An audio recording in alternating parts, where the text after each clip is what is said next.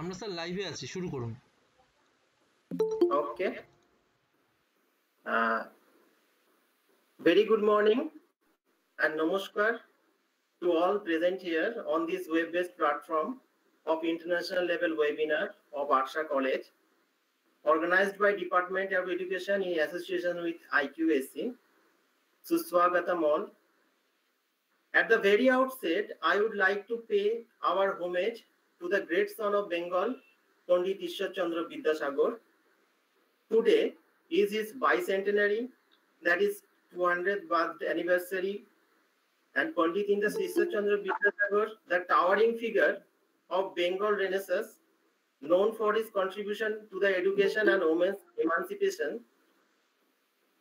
Our humble tribute to the great man on this birth anniversary. We will start the webinar by remembering the great personality. Now, it is my proud privilege and on the part of my department to welcome our Honorable Chief Patron and Chairman of the Organizing Committee, Professor Dr. Pedagogy Kumar, Principal, Arsha College, Purulia. I do welcome him as the inaugurator of the webinar. The Honorable Minister in charge and the President of the governing body of Arsha College, Sri Shantiram Mahato, consented to be present in the webinar, but for some urgent engagement, he has expressed his inability to present here today.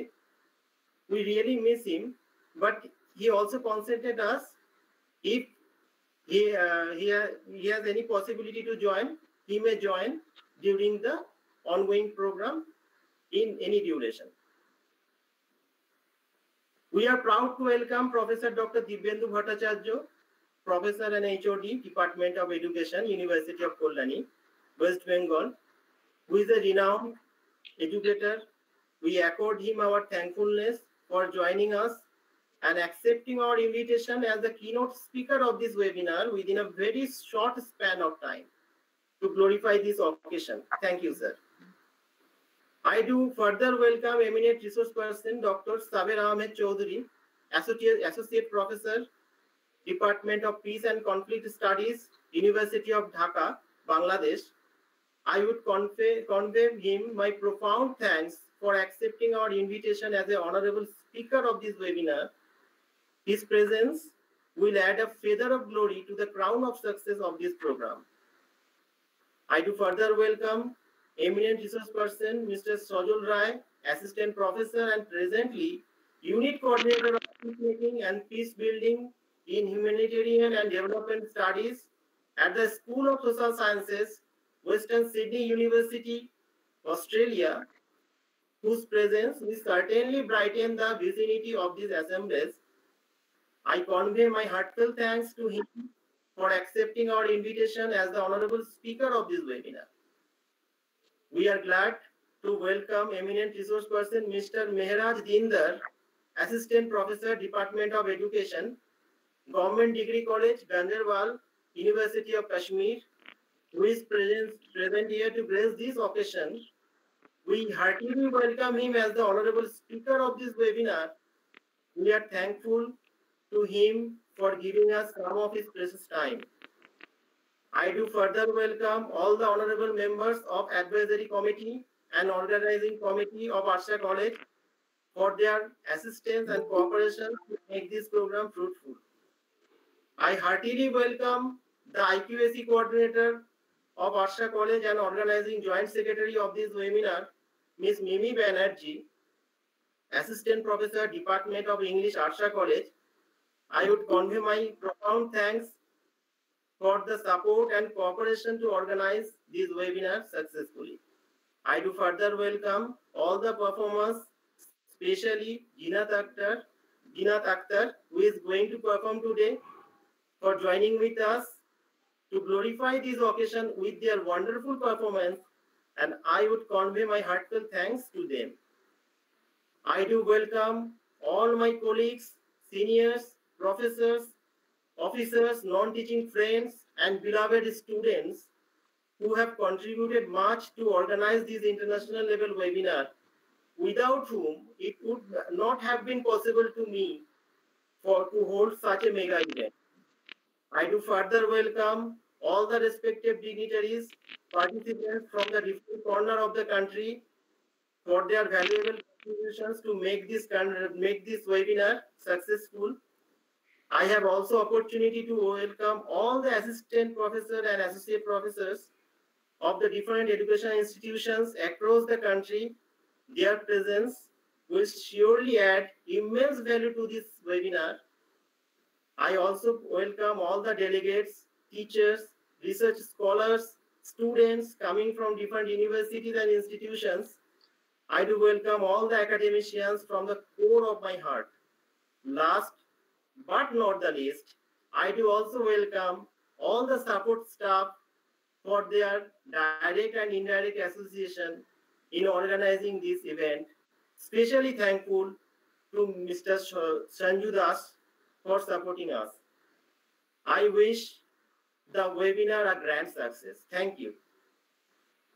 Now, the session will start with an inaugural song. That is the Jhumur Gan, the song of the soil of Purulia, by Miss Jinat Akhtar. Welcome, Jinat.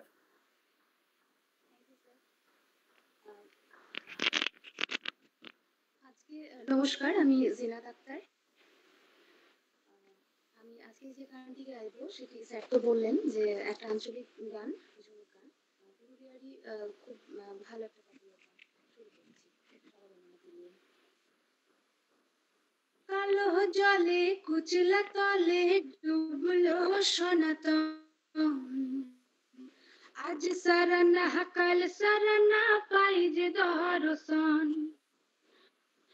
ধারে চাষে বধু মিছাই করো আস, ঝিরি হিরি বা কালো দি বইছে বার মাস, কালো জলে কুচলা তলে ডুবলো সনাতন, আজ তারা না কাল সারা না পাই যে দর্শন, নদীর ধারে চাষে বধু মিছাই করো আস, ঝিরি হিরি বা কালো দি বইছে 12 মাস, চিংড়ি মাছের ভিতর ফাড়া তাই ঢালেছি ঘি, নিজের হাতে ভাব ছাড়েছি ভাবলে হবে কি, চিংড়ি মাছের ভিতর ফাড়া তাই ঢালেছি ঘি, নিজের হাতে ভাব ছাড়েছি ভাবলে হবে কি, চালের চুলা লম্বা কোচা খুলি খুলি যায়,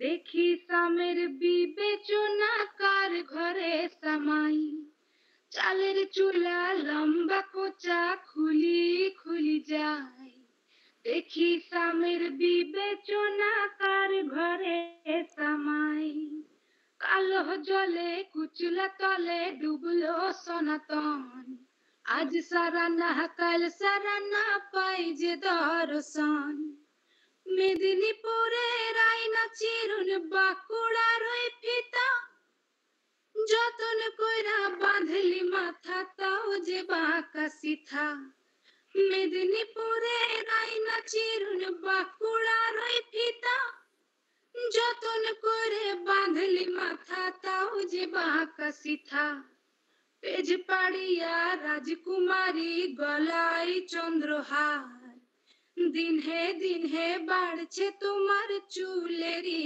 বাহার, পেজ পাড়িয়া রাজকুমারী গলায় চন্দ্রহার, দিন হে বাড়ছে তোমার চুলেরই বাহার, কলি কলি ফুল ফুটেছে নীল কালো আর সাদা, কোন ফুলেতে কেষ্ট আছেন কোন ফুলেতে রাধা, কলি কলি ফুল ফুটেছে নীল কালো আর সাদা, কোন ফুলেতে কৃষ্ণ আছেন কোন ফুলেতে রাধা, কালো জলে কুচলা তলে ডুবলো সনাতন, আজ সারা না কাল সারা না পাই যে দর্শন, নদীর ধারে চাষে বধু মিছাই করো আস, ঝিরি হিরি বা কালো দি বইছে 12 মাস, ঝিরি হিরি বা কালো দ্বীপ বইছে 12 মাস,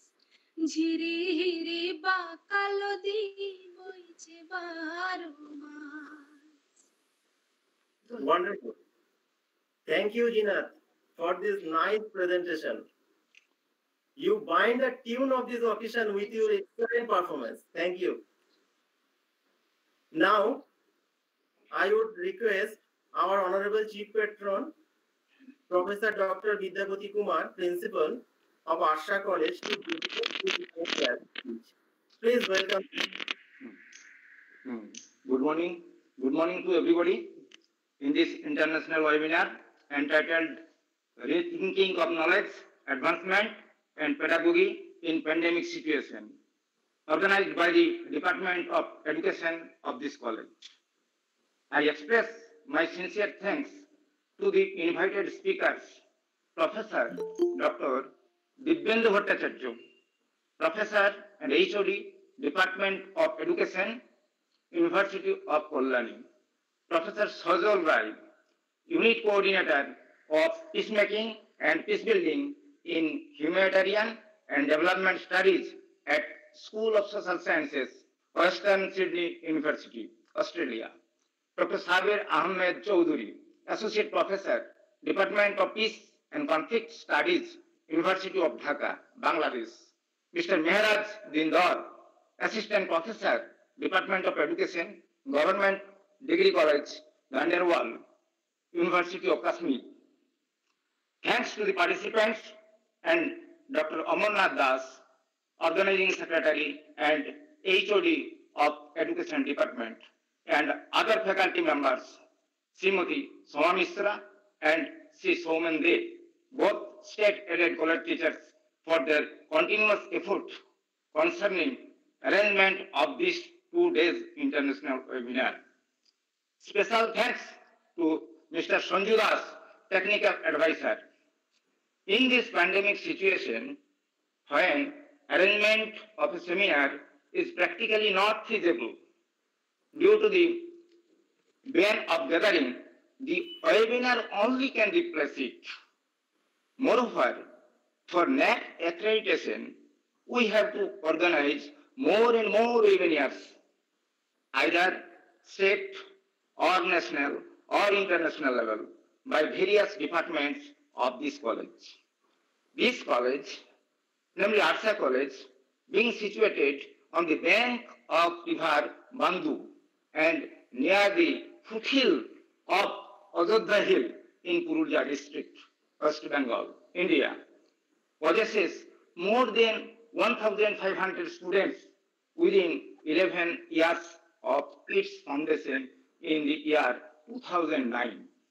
The special feature of this college is it is full of polas, mango, etc. trees, area about 20 acres of land, but the land surface is not equiplanar.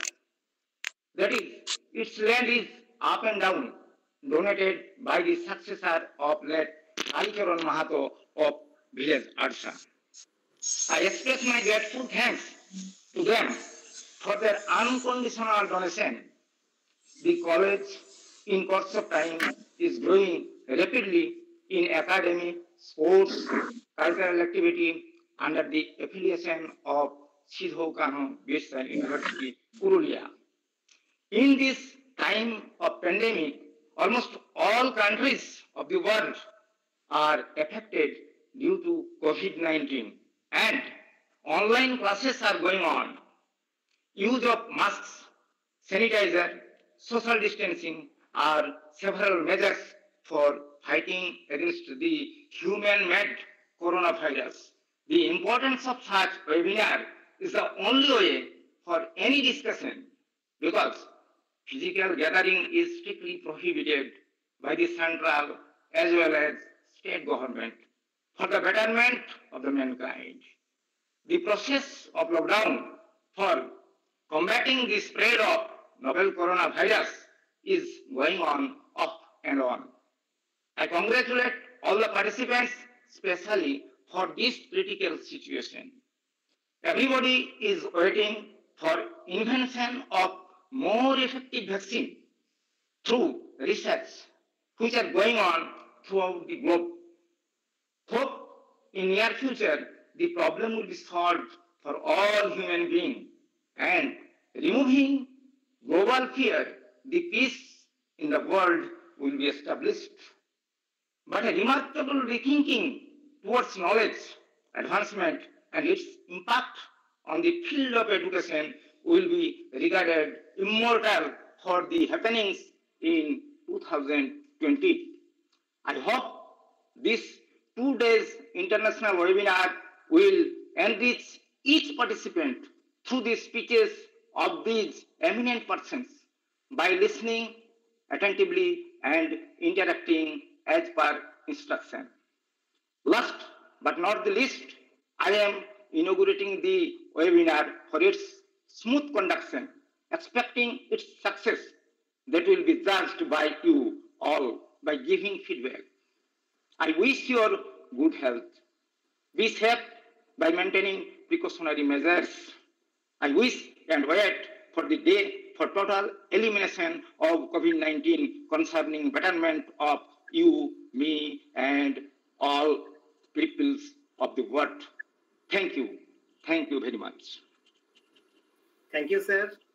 We are enlightened by the fascinating and inspiring speech of Professor Dr. Vidyapati Kumar, Principal of Arsha College. The lecture was so engaging and encouraging. Thank you so much, sir, for helping us to take this webinar to a new level of knowledge enhancement. Thank you. Thank you. Thank you. Welcome, sir. As I said earlier, that our Honorable Minister in charge, Government of West Bengal and President of Governing Body of Arsha College, Sri Santiram Mahato, maybe due to some urgent engagement, he has expressed his inability to present now in this webinar. And maybe if he can get any time, he may join during the session in any time. So we have to continue and we have to proceed to the next speaker. So now I would to request our honorable keynote speaker of this webinar and my respected guide, philosopher and supervisor, Professor Dr. Dibyendu Bhattacharya, to deliver his keynote speech. And Professor Dr. Dibyendu Bhattacharya, Professor and HOD of Department of Education, University of Purulia, West Bengal, who is a renowned educator. And Professor Bhattacharya is working as professor and presently as a head of the department. And he is the former director of the Directorate of Open and Distance Learning, DODL, University of Kolkata, West Bengal. Besides his rigorous career as a teacher educator for more than 20 years, he graced a number of academic bodies, learned societies, administrative positions in both state and national levels. He is an expert of various fields of education and psychology with special reference to philosophical and psychosocial behavioral analysis, teacher education in general, and he has written a lot of books on education. He supervised so many students, and I am lucky. I am also within the list of this large number of scholars for the awarding PhD and MPhil degree. And a good many number of research scholars of him have been successfully appointed as a faculty members in different universities and colleges throughout the state and out of state also in education departments. Now, I would request Professor Dr. Dibyendu Bhattacharya sir to present his valuable views in few words to enrich the academic assemblies. Please welcome, sir.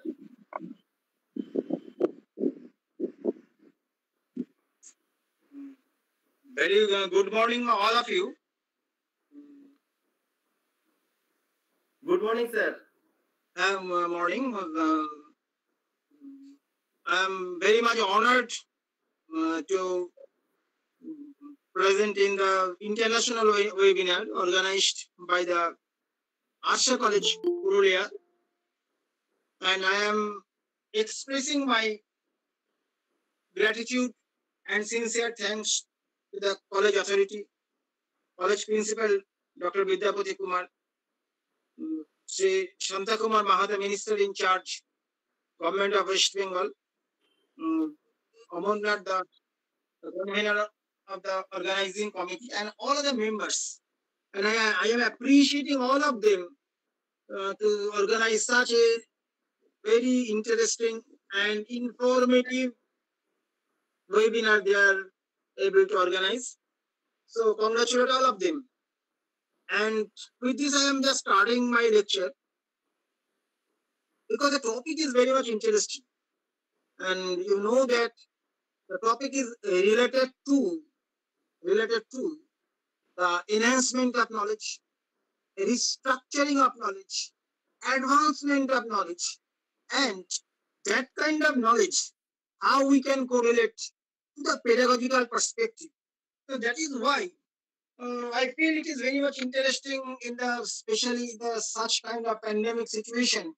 The topic is very much important because you see that in present time we have to change our pedagogical methodology. We have to change our thinking procedure, and in a similar fashion, the knowledge domain in our educational sector that has been also changed in the way of such kind of social process, and it is the COVID-19 situation which compelled us to rethink and restructuring our knowledge procedure, our educational procedure, and so on. And you see, almost last 7 to 8 months, we don't have any communication with our students.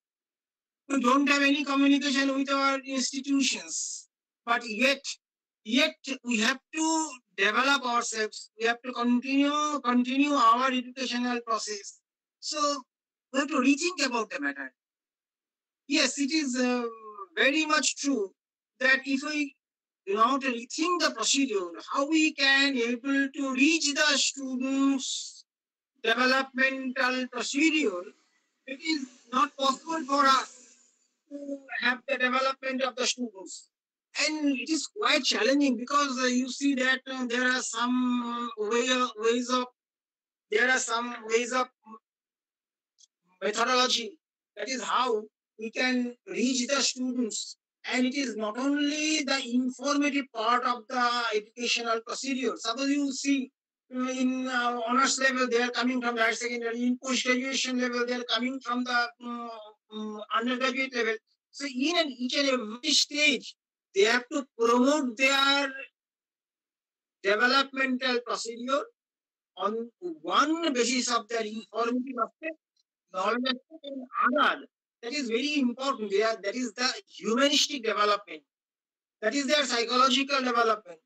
That is their development of their mind, development of their attitude, development of their motivation, development of their so many humanistic approach in their life. So we have to realize that education does not mean to provide information in classroom situation. So what is the very important in pandemic situation? That is we have lost such kind of communication. And that loss of communication compelled us to have a huge gap between students' development and the teacher's role. And that teacher's role we have to rethink. Because only suppose in case of primary classes, suppose 2 into 24, 5 into 10, 6 into 12. But that is not the role of teacher. Just to multiply, that is not the role of teacher. The role of teacher with this information in primary level, they develop the students, develop their abilities, develop their different forms of cognition, developed form of psychomotor development, different forms of their effective development, etc. And that is how learning is very much possible in an institutional setup. In an institutional setup, it is very important. And therefore, it is the pandemic situation which compelled us to rethink, to reshape, to rebuild and restructuring of our education system so that we can able to advance our knowledge procedure. And that is why I consider it is very important thing, topic of the international webinar said by the Arsha College is very much important, because only the taking classes through the digital mode is not the only criteria for the development of students, or only taking the examination and evaluation procedure is not the responsibility of the college, university, etc. So different form of measures that we will have to take in future so that their knowledge procedure, their knowledge systems can be revealed and can be reshaped, which they have had lacking in this present pandemic situation. So that is the background. So that is the background of this topic. And naturally, you see that in our education system, the huge gap is the knowledge and the reality. Development of knowledge is one aspect, and the reality of knowledge is the another aspect. And we are quite sure that there is a huge gap between the development of knowledge, production of knowledge, creativity of knowledge, and the reality of knowledge. So you see that in our education system, we are always have the lacking of development of knowledge, and our curriculum, our different pedagogical stance, our different forms of transactional procedure, it is completely based on the information. And that is one of the very important aspects for the advancement of knowledge.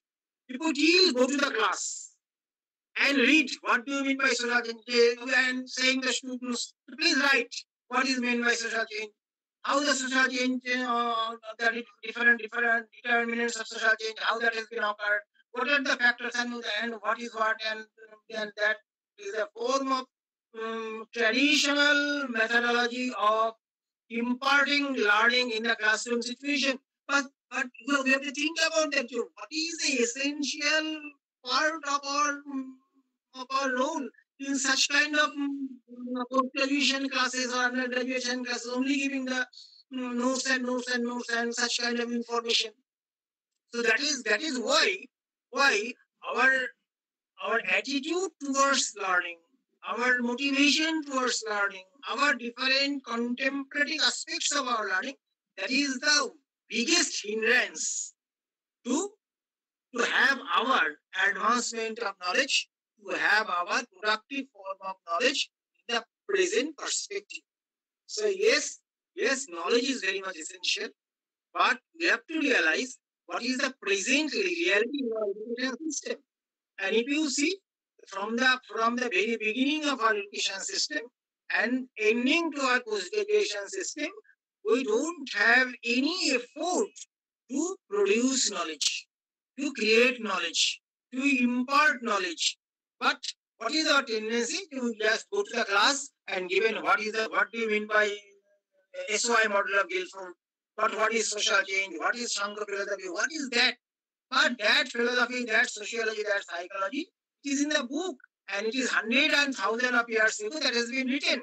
Then we have to class something. We have to interpret something. We have to reshape such kind of knowledge. We have to different forms of research to have a new shape of that knowledge. That is the role of the teacher.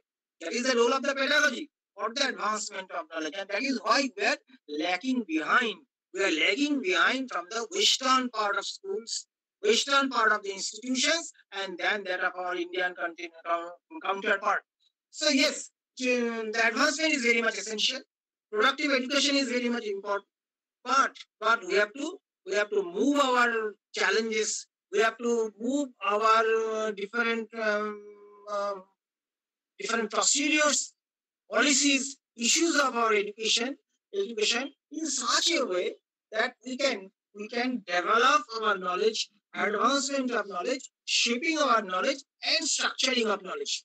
So you see that especially knowledge is very difficult platform which can be produced in the form of social science. Suppose you see in case of psychology, sociology, research, you see you don't find any Indian theory which predicted the present form of social knowledge, present form of psychological knowledge, present form of research, present form of historical perspective, etc. You don't see any single teacher who can predict something which is written in the book and which we go through the part of that book as a theory of Bosch, Chatterjee, Munro Singh, etc. We don't found that part of theory, knowledge, etc. Because we don't produce knowledge. Then what is our responsibility? Our responsibility is to go to the class and see what do you mean by Piaget, what do you mean by Gardner, what do you mean by constructivist approach, what do you mean by Shankov, Vedanta, etc. But what is your concept? What is your concept that has not been imparted in the classroom situation? And there are, you see that there are no scope of our education system which should be guided and led by the teachers, by the institution, by the college, by the university. So we have a huge amount of lacking, and if we don't consider these kind of matters in future, when the new education policy gives a signal that private education enterprises will come in our educational setup in India, then what is our future? Suppose we have an institution in Kolkata, etc., and there are a campus of Oxford University. Then what will happen? What will happen if we don't have any originality? If we don't have any kind of original literature, we don't have any original philosophy, psychology, sociology, etc. And therefore, advancement is very much important. And it is the pandemic situation which give a scope to evaluate ourselves. What is our status? What is our position? What is our future? That is very much important. So I consider in the form of reality, if we see that actually we have classified knowledge into three categories, right?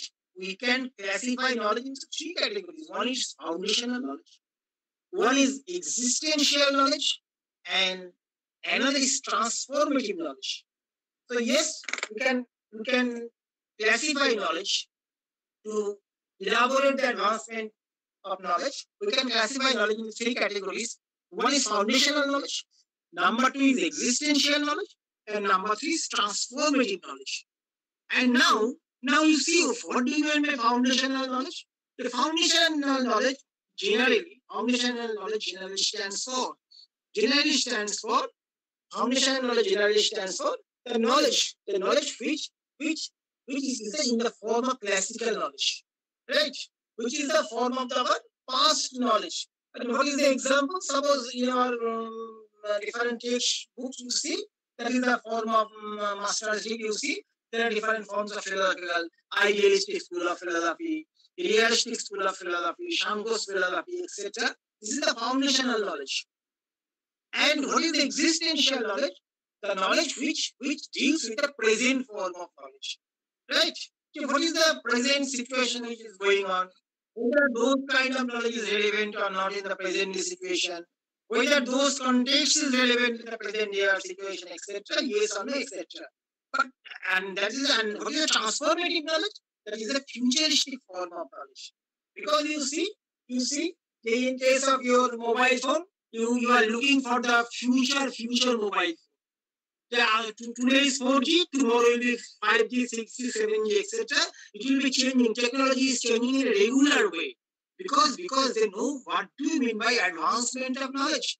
And you see, if you use a similar fashion, Like you have presently, if you have 2G phone, if you have the previous phone, then you see that it does not require your present day crisis, because it requires Android technology.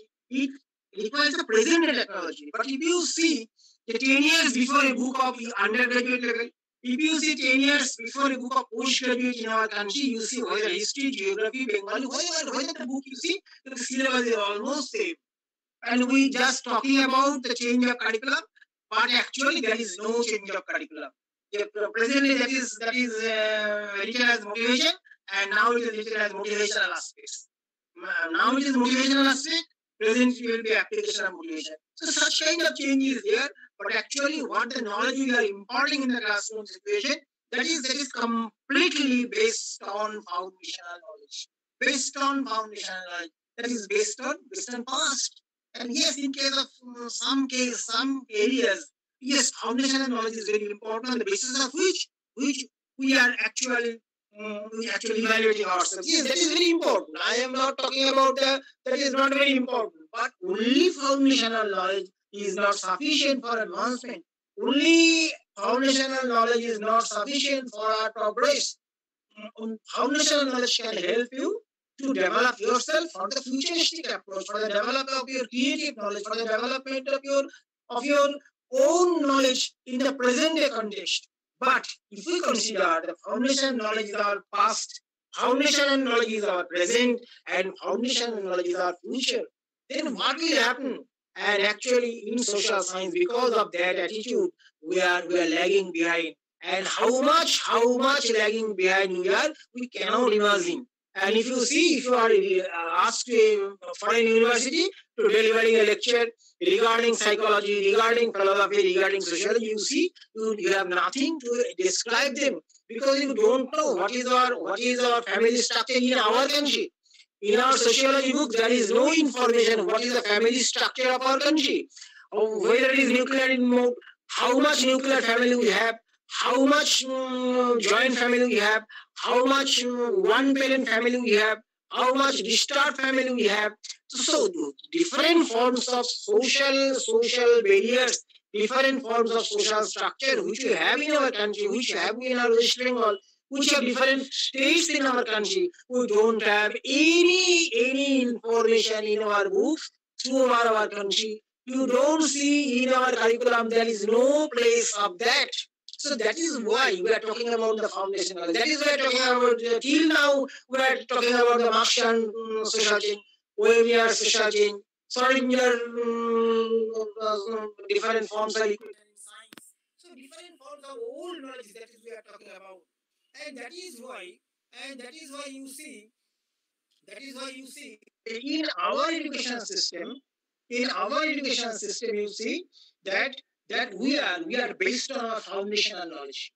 We are based on foundational knowledge, but we don't talking about our promotional knowledge, our upgradational knowledge, our knowledge of the futuristic mode. And so that is we can consider that is one very important point we consider for advancement. So foundation knowledge is very much important. And second one, I consider existential knowledge. What do you mean by existential knowledge? The existential knowledge stands for when we are considering foundational knowledge in the present day form. Suppose in case of philosophy, if we consider, you see, Vedanta philosophy is very much popular philosophy, and you see that is interpreted in Indian perspective by Swami Vivekananda. So that is why it is very much popular. So that is the existential knowledge of that kind, that time. But yes, it is the present time we have to interpret that kind of philosophy in our social context.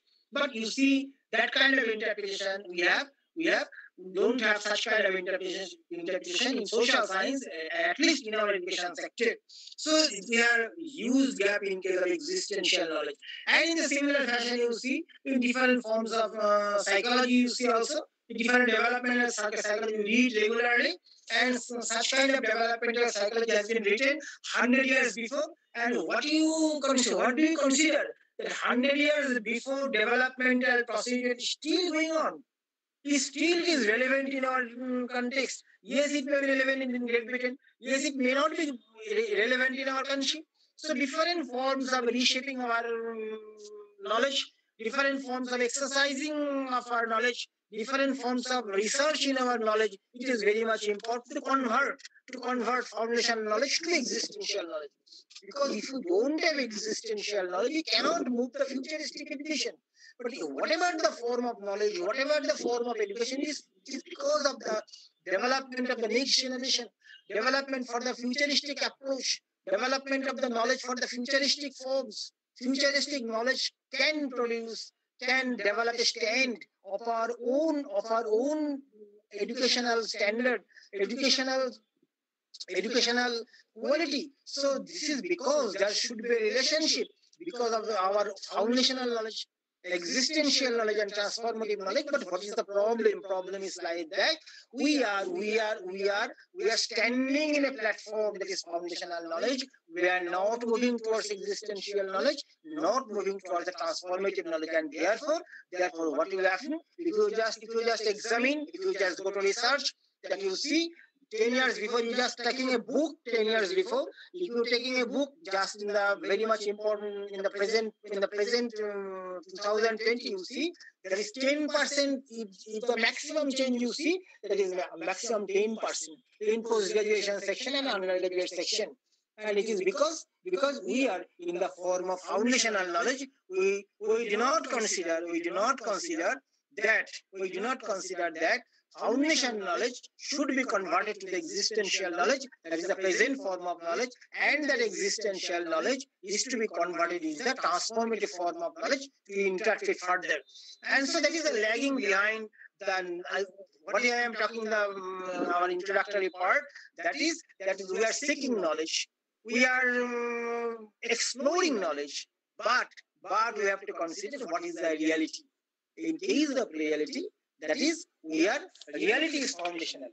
But the topic, today's topic, you see, the topic is advancing. That is, the topic is transformative. Topic is seeking knowledge in the transformative part, futuristic part. But we are now sitting in the foundational part. So that is how it is very much difficult to transform yourself from the initial part to the futuristic part. And that is why our education system to be rethinking, to be reshaped, to be restructuring, just by reshuffling our own mentality, by changing our own attitude, by changing our own curriculum, by changing our mission and vision. And at least we should have the honesty to face the situation. We should have the honesty to face the challenge of the present situation, so that we can accept the challenge of the future. And suppose you see, it is very much reality that within 5 to 10 years, higher education have to face the privatization in education, which is already giving signal in 2020 new education policy. And because of that, so many important universities, so many universities which ranked 1 to 100, they will come to India and they will set in campus in our country. But then how to face those quality full university to our universities? So if we face those challenges, we have to face the reality. And that reality is we have to promote ourselves, we have to upgrade ourselves, and firstly, in the form of curriculum, we have to change our curriculum, we have to reshape our curriculum, we have to change your attitude, we have to change your pedagogy, we have to change everything to face the challenge. Because if we see, we are just sitting in the room, we are sitting in the chair, and we are giving lecture in the classroom, we are giving notes to the classroom, we are regularly giving lecture about Vivekananda, about Cardinal, about social change or social stratification like that. It will not able to change our education system. So we have to look forward. We have to look forward to what will happen in the future. What is our indigenous knowledge? What is our local knowledge? What is our local history? What is our local geography? What is our local sociology? That we have to explore so that we can develop knowledge in our perspective. And that is why we have to reshape our thinking, we reshape our knowledge in the present day or today's context. And therefore, you see, so many years before, the American psychology, they are talking about the pragmatic philosophy, and they consider the reality is pragmatic. Why the reality is pragmatic? Because unless we have the utility and value in our education system, we have the use in our education system, we have the utility in our education system, then it does not have any value. But if you consider, after passing education, master degree in education, what is the reality? What is the product of ours? What is the product of a teacher? What is the product of a student? What is the product of the institution? And you see, the product is almost done. A student is passing from this year 2020, a student passing from 2018, a student passing from 2018, you see, don't have any difference from last 2 to 3 or 4 or 5 years. The knowledge, there is no promotion of knowledge, no upgradation of knowledge. Last 5 to 10 years in our Indian context, in our educational context in West Bengal, and what about the country scenario? It is almost same in all states in our country, because the attitude of our educational sector is like that. That is, we should have the foundational stage, because we see in the history, that is in the medieval period, that is in the modern period, that is the ancient period. So that is history will be based on ancient, medieval, and in the part of modern history. But yes, there is a huge development of the history, because on the basis of the Western countries, postmodernism, to so many development is there. And yes, it is in case of education, there are so many interpretations we have in our the Western country also. But what is the contribution of ours? So that is very important. So so many years before, when the Western countries, they are talking about the productive education, they are talking about the pragmatic education, they are talking about the utilitarian values of education, we don't think those such kind of words in our education.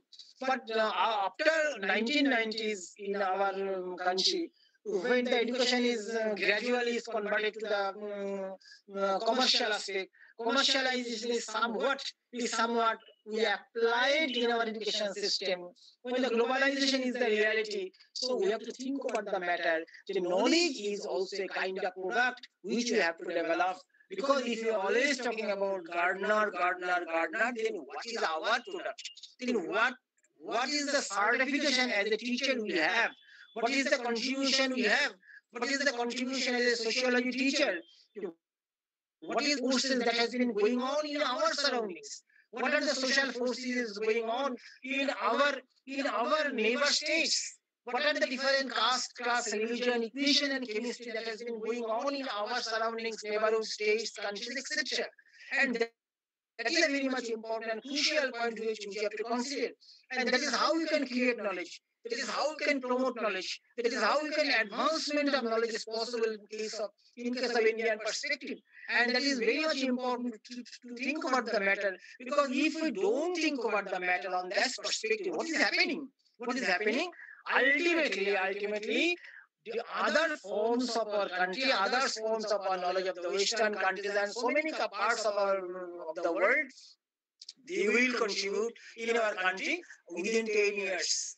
Within 10 years. And that is how we can eliminate our own indigenous knowledge. And that is why it is very much important for advancement of knowledge. I consider in the form of exploring our local knowledge, exploring our indigenous knowledge, exploring our own perspective, exploring our own context. And if it is possible, then we can say we can move further in our near future. So yes, the reality. We consider reality is pragmatic, and similarly in the present day context, for advancement, reality is also actual. You cannot avoid the virtual platform in our education system. So yes, today's reality is pragmatic, reality is productive, reality is commercialization, reality is globalization. Yes, that is very good. Besides, presently in pandemic situation, it is proved reality is also virtual. So yes, in tomorrow's education system, tomorrow's pedagogy will go hand in hand in the traditional education system as well as virtual education system mixed together. That is called blending education system. That is a flipped education system. That is a flipped classroom, which is a reality in coming days. And we have to prepare ourselves. Institutions have to prepare themselves to face those challenges. Because unless they can develop such kind of infrastructure, such kind of facilities in the institution, it is not possible for us to face the future challenges. And therefore, our reality is pragmatic, our reality is productive, our reality is globalized, our reality is commercialized. That is very good. Besides, the reality is virtual. Reality is virtual platform of education, virtual-based education that we have to consider in future, either in the blended mode or in the online mode or whatever the form it may be. But yes, that is the virtual reality we have to consider. And I consider, besides that, we have to consider, besides the pragmatic outlook, besides the globalized outlook, always we have to consider that actually reality is epistemological. Reality is epistemological. If you don't have knowledge, you don't have anything. If you don't have knowledge, you can lose anything. If you don't have knowledge, you lose your creativity. If you don't have knowledge, actually, you cannot face the challenge. So, we have to promote ourselves to develop knowledge, develop our epistemological perspective in our education system so that we can face the challenges in the futuristic form of education. So, that is why I can consider the knowledge based on foundation, the knowledge based on existential knowledge, and knowledge based on transformative knowledge is very much important to consider to have a quality education in the present day context. And therefore, what we can say that for future education, for advancement of knowledge, we have to not exercising knowledge. We have not only exercising knowledge, but we have to exploring knowledge. We have to exploring knowledge on the basis of what? Yes, global knowledge you have to explore. But besides that, you have to explore indigenous knowledge. Suppose you see, sometimes we read in social stratification, have caste religion. But we cannot study the caste of Western countries. We cannot study the religion of Christianity of European countries. Yes, is it possible? Yes, the study of Christian religion is very important. But what is the religious practices we have in our country, we have in our state, we have in our locality that we have also explored and to be the part of our curriculum. And that is the challenge of the teacher, that is the challenge of the educational institutions. Not only the sitting in the room and thinking in the room, but we have to go outside the institution. We have to explore the society. We have to explore the social platforms, social surroundings, to explore knowledge. Because knowledge is not deciding besides the chair. Knowledge is exploring the society. It is the platform of the society from which you can have knowledge. So, exploring indigenous knowledge, that is another part of our education system. And besides the exploring of indigenous knowledge, we can say that explore knowledge in the classroom also. Because you see that we don't have, like the industry, they have the factory for producing different commodities, different products, etc. But we don't have like this. But yes, we have only classroom for producing knowledge. Institutional setup for producing knowledge. Institutional structure for producing knowledge. So yes, that is very much rightly pointed out in national curriculum framework 2005, and they have a chapter, and that is a second chapter, the learning and knowledge a pedagogical base. Learning and knowledge a pedagogical base, that is a very important chapter I consider. And why it is talking, but it is written that the learning not for only information, learning for exploring knowledge. Learning for exploring knowledge. So it is not only the teacher, they can explore knowledge. It is the students, they are giving the opportunity to produce knowledge. So that is why it is very important. To produce knowledge in the form of knowledge by the learner's perspective. So what is the role of the classroom? For learner's perspective, they can explore knowledge. And what is the role of teacher? The role of teacher is also said in the National Curriculum Framework 2005, and it is also stated very clearly the teaching for construction of knowledge. Teaching is not for teaching. Teaching is not for demonstrating. Teaching is not for pedagogical perspective. Teaching is not for giving information to the students, but the teaching for construction of knowledge. That is how we can have the advancement in our education system. So how you can advance?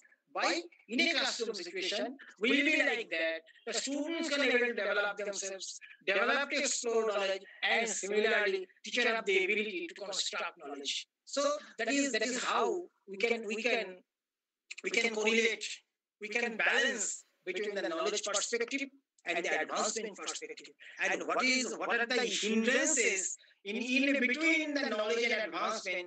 That is especially the attitude of the teachers, attitude of the principals, attitude of the vice chancellors, attitude of the policy framers. That is the problem. They consider the taking classes is a sufficient condition. Yes, taking classes is sufficient. It is right. You have to take classes. But besides that, when in case of promotion, in case of different aspects, we have to consider how far knowledge you develop, what kind of knowledge you are giving students, what form of knowledge you are doing in the classroom situation. Yes, we are in that kind of time we are giving different form of different journals, different form of write-up, etc. But I consider, you see, that is not sufficient to justify ourselves. Because you see, you do not have any book last 25 years or 50 years. I see in Western countries, why there is an Indian reference in education. In science, there are some references in the Indian perspective. In science, in technology, there are some references. But in case of education, you see some Western books. There are no references in Indian educators. Indian, let us say, reference to Vivekananda, etc. They have the reference previous and present. But what is the last 50 years I consider?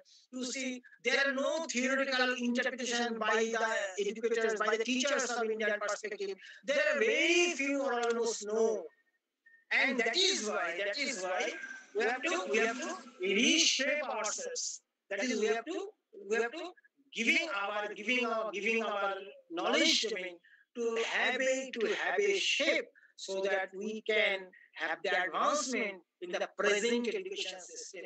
That is how we can convert knowledge to advancement, and that is how we can shape our foundational knowledge to the transformative knowledge. That is how we can transform our existential knowledge to transformative knowledge. So yes, ultimate target is the transformative knowledge. When we can transform knowledge, we can produce knowledge, we can expand knowledge, we can develop knowledge, we can create knowledge, we can construct knowledge. That is the ultimate reality. That is the ultimate target. But to have that, we should have the pedagogy. We should have the attitude. We should have the different forms of restructuring, shaping of our classroom, and etc. And yes, that structure we have, but that the attitude we are lacking. That is the motivation we are lacking. That is the procedure of examination system we are lacking. That is the curriculum we have lacking. So yes, that will be restructured. Otherwise, in near future, we cannot face the challenge. So that is the problem. So that is one kind of explanation from my part, how the knowledge aspect can go or move to advancement on the basis of our effective domain, our knowledge domain, cognitive domain can how be a form of advancement on the basis of effective domain of our teachers, of students, or the policy framers, or etc. So that is our mission, that is our vision to have the advancement, because the advancement is our philosophy. Advancement is our mission and vision, which we have to consider in our futuristic form of education. And what is the role? The role is to promote ourselves, explore ourselves, is to advance ourselves, so that we can apply our knowledge, so that we can develop our knowledge, so that we can apply our thinking procedure in the form of application oriented knowledge, right? So that is how we can develop our knowledge to advancement. And yes, in between knowledge and advancement, there is a big term that is called pedagogy. Yes, we have to look also on that part. And I consider, I always in different lecture I giving you one of my consideration, that is the perceptual pedagogy. Yes, we have to develop our perception. We have to develop our senses. We have to promote our sense organs in our education system, so that we can develop knowledge. And you see, suppose when you know that how the Oxford University, what is the mechanism of Oxford University vaccine, and you see when it was published in the 2020 March, April, when they publish the way they are discovering their vaccine, what are the way, and you see after they are discovering, you see the whole world follow that British technology, mostly the British technology, even today's Russian vaccine, China vaccine, and most of the vaccines, they are following the Russian vaccine, following the Oxford University vaccine. So you try to realize any kind of discovery, after discovery, you see that is not very difficult. But it is your perception, it is your understanding the situation, understanding the problem, understanding the critical aspect of that particularity, then you can explore yourself to have that knowledge. And that is why you see that pedagogical aspect of knowledge is very much important. And I consider in our education system, the perceptual pedagogy is very much important, and that perceptual pedagogy based on application of senses of students in classroom situation, application of their working organs in the classroom situations, application of their thinking procedure in the classroom situations, and that is how they can apply their senses in the educational setup. And it is possible on the basis of multiplication, it is possible on the basis of substitution, it is possible on the basis of shifting. I do not explain in detail what do you mean by multiplication, substitution, and shifting, but I just define that multiplication stands for, in case of perceptual pedagogy, you have to give different multiple actions to students. Sometimes what is the error? Suppose I am giving one singular point and explain, which 70% students and 60% students have their interest, and 40% students they don't have interest. And we are giving our lectures, and we don't bother. Wow, how much students they are accepting my lecture, how much students they are not accepting my lecture. So yes, we have to consider in whatever the situation, try to give him options. That is the multiplied form. Giving the multiple tasks to the students, giving the multiple options to the students. So multiplication is the procedure which can help students for perceiving engineering. Because if you have the multiple opportunity, you have the multiple task facilities, and if you can multiply your interest, you will multiply your motivation, multiple your mental abilities on the basis of any task which you can select, then you can able to develop your knowledge, right? So that is why please don't in a classroom situation try to make variation in a classroom situation by giving multiple task analysis, so that students have the opportunity to give different multiple actions, multiple options, and they are doing so many things in the classroom situation. So basically, multiplication, how to develop their multiplication. Multiplication, we generally consider multiplication of interest, motivation, or whatever the thing, content, etc.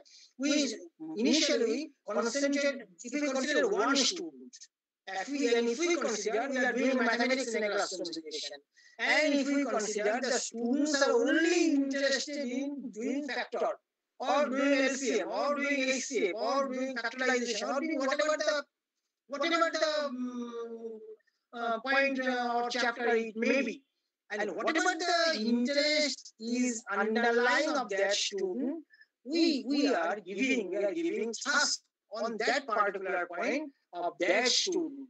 And if you suppose we consider it is interest in factorization, so we are doing factorization in the classroom situation of that student. We are giving factorization, different forms of factorization, difficult to sometimes change the difficulty level, etc. And that is how we can develop his interest to a particular point.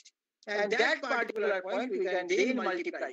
And we see that once you are able to develop interest in a particular point, it is possible to develop their interest in the form of multiplication, in the form of motivation, in the form of abilities, etc. So multiplication is one point. Substitution is the second point. It targets to substitute your interest from factorization to LCM, LCM to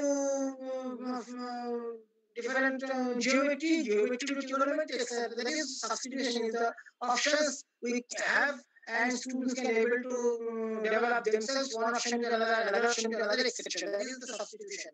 And shifting is the form of pedagogy. That is why when you just change the domain. Change the domain stands for, suppose you are doing mathematics and you see that one student is not able to mathematics anyway. Then what you can do? You can doing some puzzle, some matters, some doing jobs not in the academic part. In the form of different ways, you try to involve students. Suppose you see in case of different measurement. Suppose a room. Mostly they are rectangular or they are square. Then if you consider what is the measurement of room in the form of area, and you see that is the area means length and breadth. And suppose we do not able to do mathematics, but yes, it is possible the measurement is 60, length is 60 and breadth is 20. So it is 120 square foot, and like that. So that is how you can explain shifting when the basically students have the less ability in multiplication and substitution. So that is we have the chance to enhance students knowledge level on the basis of perceptual pedagogy. So yes, what I am talking about pedagogy, because there is a relationship between knowledge and advancement in connection with pedagogy. Yes, besides the pedagogy, the effective domain is very much important. The attitude of the teachers, attitude of the principal, vice chancellors, policy framers, etc. Even the teachers, organizing body, etc. Attitude is very important. But besides that, pedagogical counterpart is also very important to have that kind of advancement. So yes, knowledge is the initial part, advancement is our future, and yes, the effective domain and the pedagogical aspect is the bridge which link between the knowledge and advancement. And with this, by conveying our gratitude and conveying my thanks to all of them, all the authorities of the college and the participants, other resource persons, etc. I ending my lecture. Thank you everybody.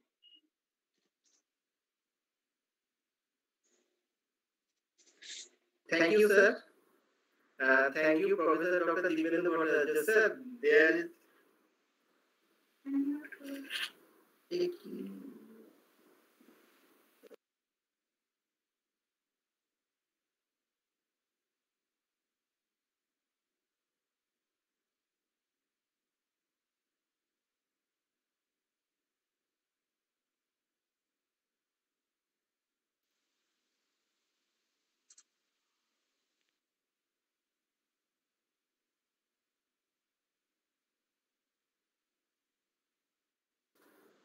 sir. Hello. Yes, sir. Okay. Sir, sorry, sir, I cannot hear you for the future time. So you have to knock myself. Yes. No, sir. I'm not going to. I am just thinking that your lecture has been complicated. Sorry, sir. Okay, I complete my lecture. Okay. No, sir. Thank you. Sir, Thank you, Professor Dibendu.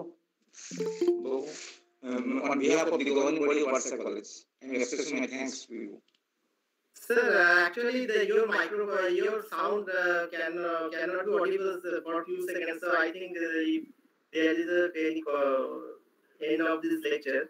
So, sir, there is a questions in. Okay. What are the questions, please? Questions, please. Sir, there are questions from Ujjwal Mahato. How to grow the interest of students to gathering indigenous knowledge? Yes, the answer is first we have to look after our curriculum first. And if you see World Bank, they are giving the 4 or 5 thrust point of our education, and the first point is curriculum. And if you see that if our curriculum is like that, where it is the possibility to development of a local knowledge. Suppose you see in sociology, we are reading the different Western schools of sociology. We are reading the different forms of religion of Western side aspect. We are going through different social groups. That is also in the form of social Western examples. So how it is possible in our education sector? If you go to the sociology, even in sociology department, if you go through the sociological books, they do not talk their own social setup. Is it possible to explain? Suppose you see family is the primary social group in our sociological perspective. But do you have any detailed study in our educational setup? So family structure in Purulia district, family structure in Calcutta, family structure in other districts in West Bengal. And if those studies are not, how we interpret the family structure and the social group, what is the role of social group and what are the status, and how those status of the social group can interpreted by our education system, can develop our curriculum, and those kind of knowledge can be included in our curriculum. That is the social setup of our primary group in West Bengal, and that can be set up in our curriculum. Yes, initial, what do you mean by primary group? What do you mean by secondary group? What are their classification? That is okay. That is as per global thought. But when you can give examples, then you should have the study of our local knowledge. And that local knowledge we should include our curriculum. And unless we are doing that, what is happening? What is actually happening? We are talking about the old knowledge of the Western countries. We are talking about the old fashion of the Western countries. We are reading the diverse set of Western countries, but we don't care. We don't care about what is the reality of ours. What is our reality? What is our family structure? Is there any relationship, the family structure and achievement? When the family structure is going fragmented from the joint family to the nuclear family, what is happening? The achievements of their children.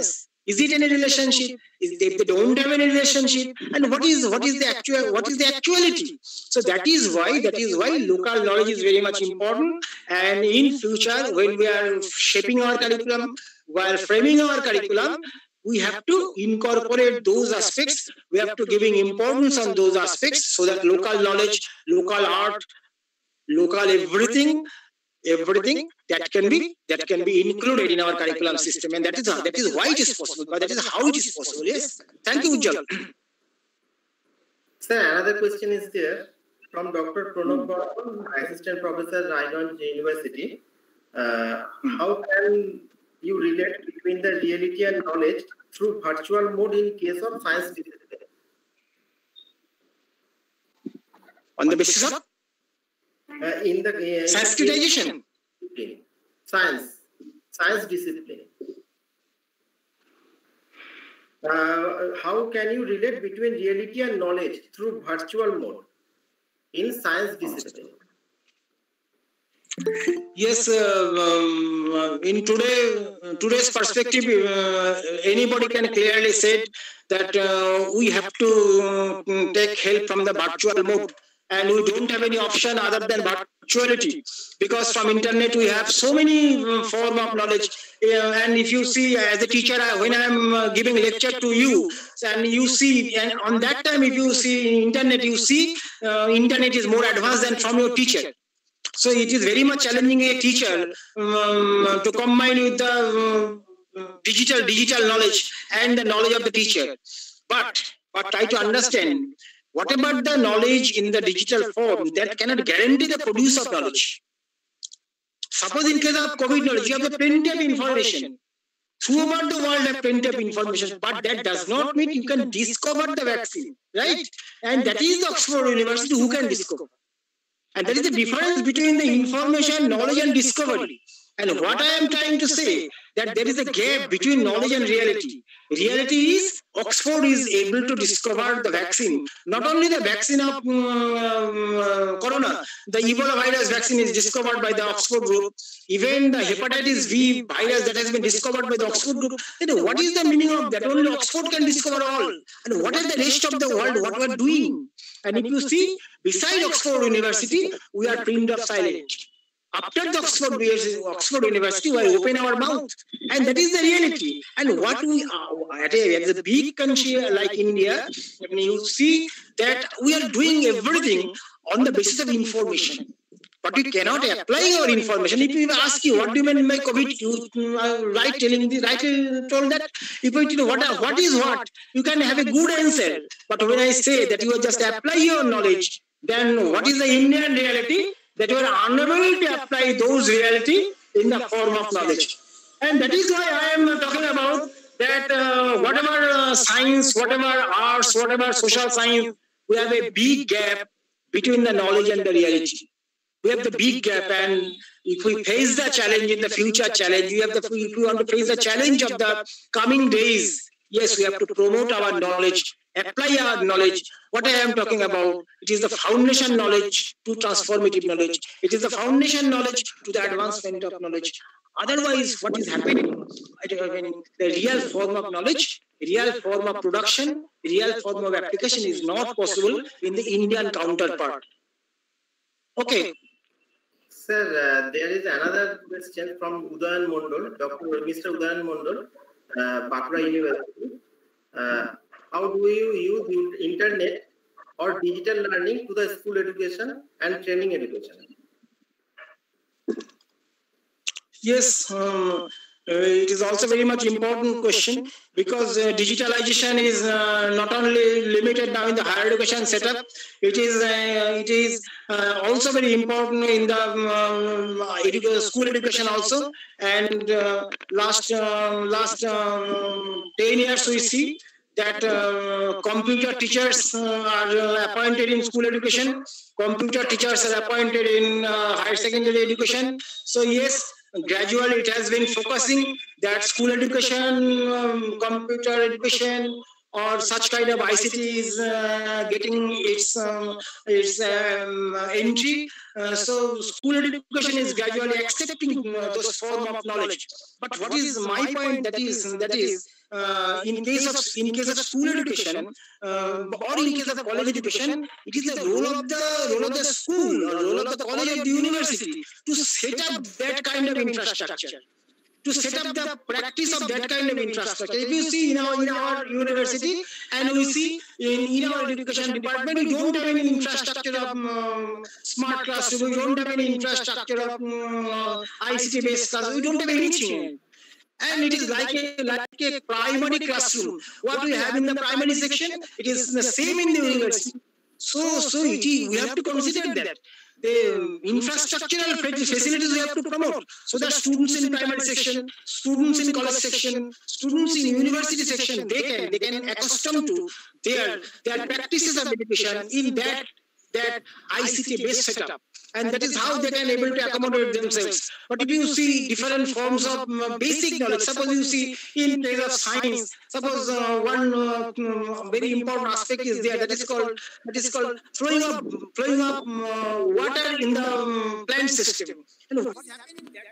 And it is possible to give the demonstration to animated process to computer. The students are very much enjoying that. And in the similar in our heart, how the heart is functioning in the form of animation, they are very much enjoying that kind of lecture. And if you see you are demonstrating the history and different forms of map, that is you can see different forms of map, different forms of places, etc. That is how you can develop interest from the learners in school education. So yes, that is very much important. Whatever the primary and ending to higher education and research, yes, it is the integral part of our education system. And after COVID, there is no scope to avoid that. Yes, blending education system is our ultimate reality, where there will be the traditional system, and yes, there will be the digital system.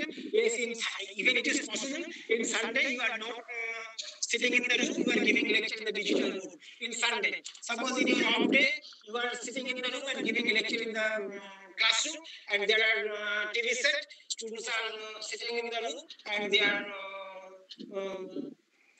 hearing your lecture that is given by you. That is your off day. You are giving lecture from your room, and they are enjoying your lecture from the classroom.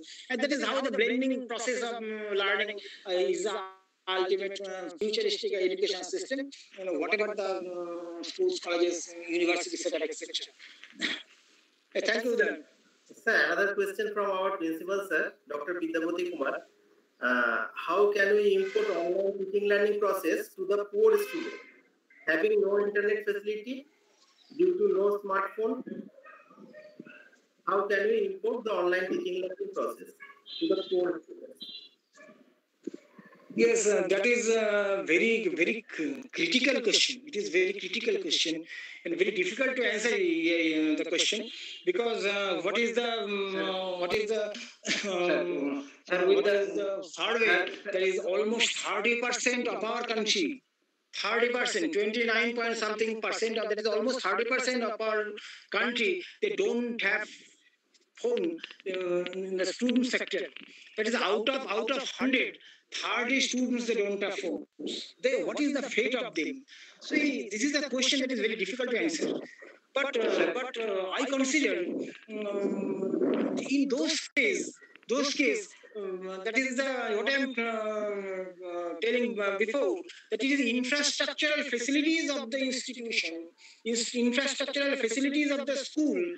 That is on the basis of that facilities, we have to communicate those kind of students.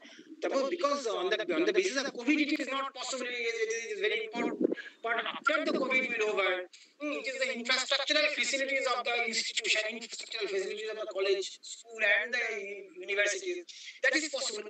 Another possibility is like that. If we giving the cycle to the students, if we are giving different facilities to the students, if we are giving the scholarships to the students, we have to think about that. Is it possible to give such kind of cell phone whose value is 5,000, 6,000, like that? Is it possible to give such kind of phones? So such kind of students within 1 to 2 years. We have to think about that. But is it possible or is it not possible? I consider yes, it is possible, because it is possible to 14,000 amount to the students, and even is it possible to students to 25,000 in Kundasri Prokolpa, and so many projects are now going on. And so such kind of help is possible. And another point I consider, even the poor students also, they have to also given the importance to purchasing that phone also. Because you see in most of the household matter, there are a TV, because we consider it is very much important to us. But in case of mobile phone, yes, because before the COVID situation, we don't have such kind of urgency of mobile phone. But yes, presently it is very much urgent, because what is happening, we don't have any alternative. We we are not inviting students in the class because they have the possibility of attack of COVID. So there is no scope to invite them to school before December. After the vaccine is okay, then it is possible to invite them or to have the face-to-face mode. Before that, it is not possible to invite them because we don't have the such kind of infrastructure in our class. 100 students in a class, and there are 8 foot gaps or 6 foot gaps. That is not possible in our country because it will require a playground. So that is not possible. So what should happen? Either we can giving a support. Either we can giving a support in the school basis. Either it is possible on the basis of state basis or central basis, or they have to change themselves. Suppose we have funding from scholarship, we have to purchase that because what will the future education that is completely based on digitalization. So we have to based on that, and because of that, state will think about the matter. Institution will think about the matter, university will think about the matter, even municipality, other different form of government, local government, they will think about the matter. And this is a very difficult question to answer because this is a realistic question.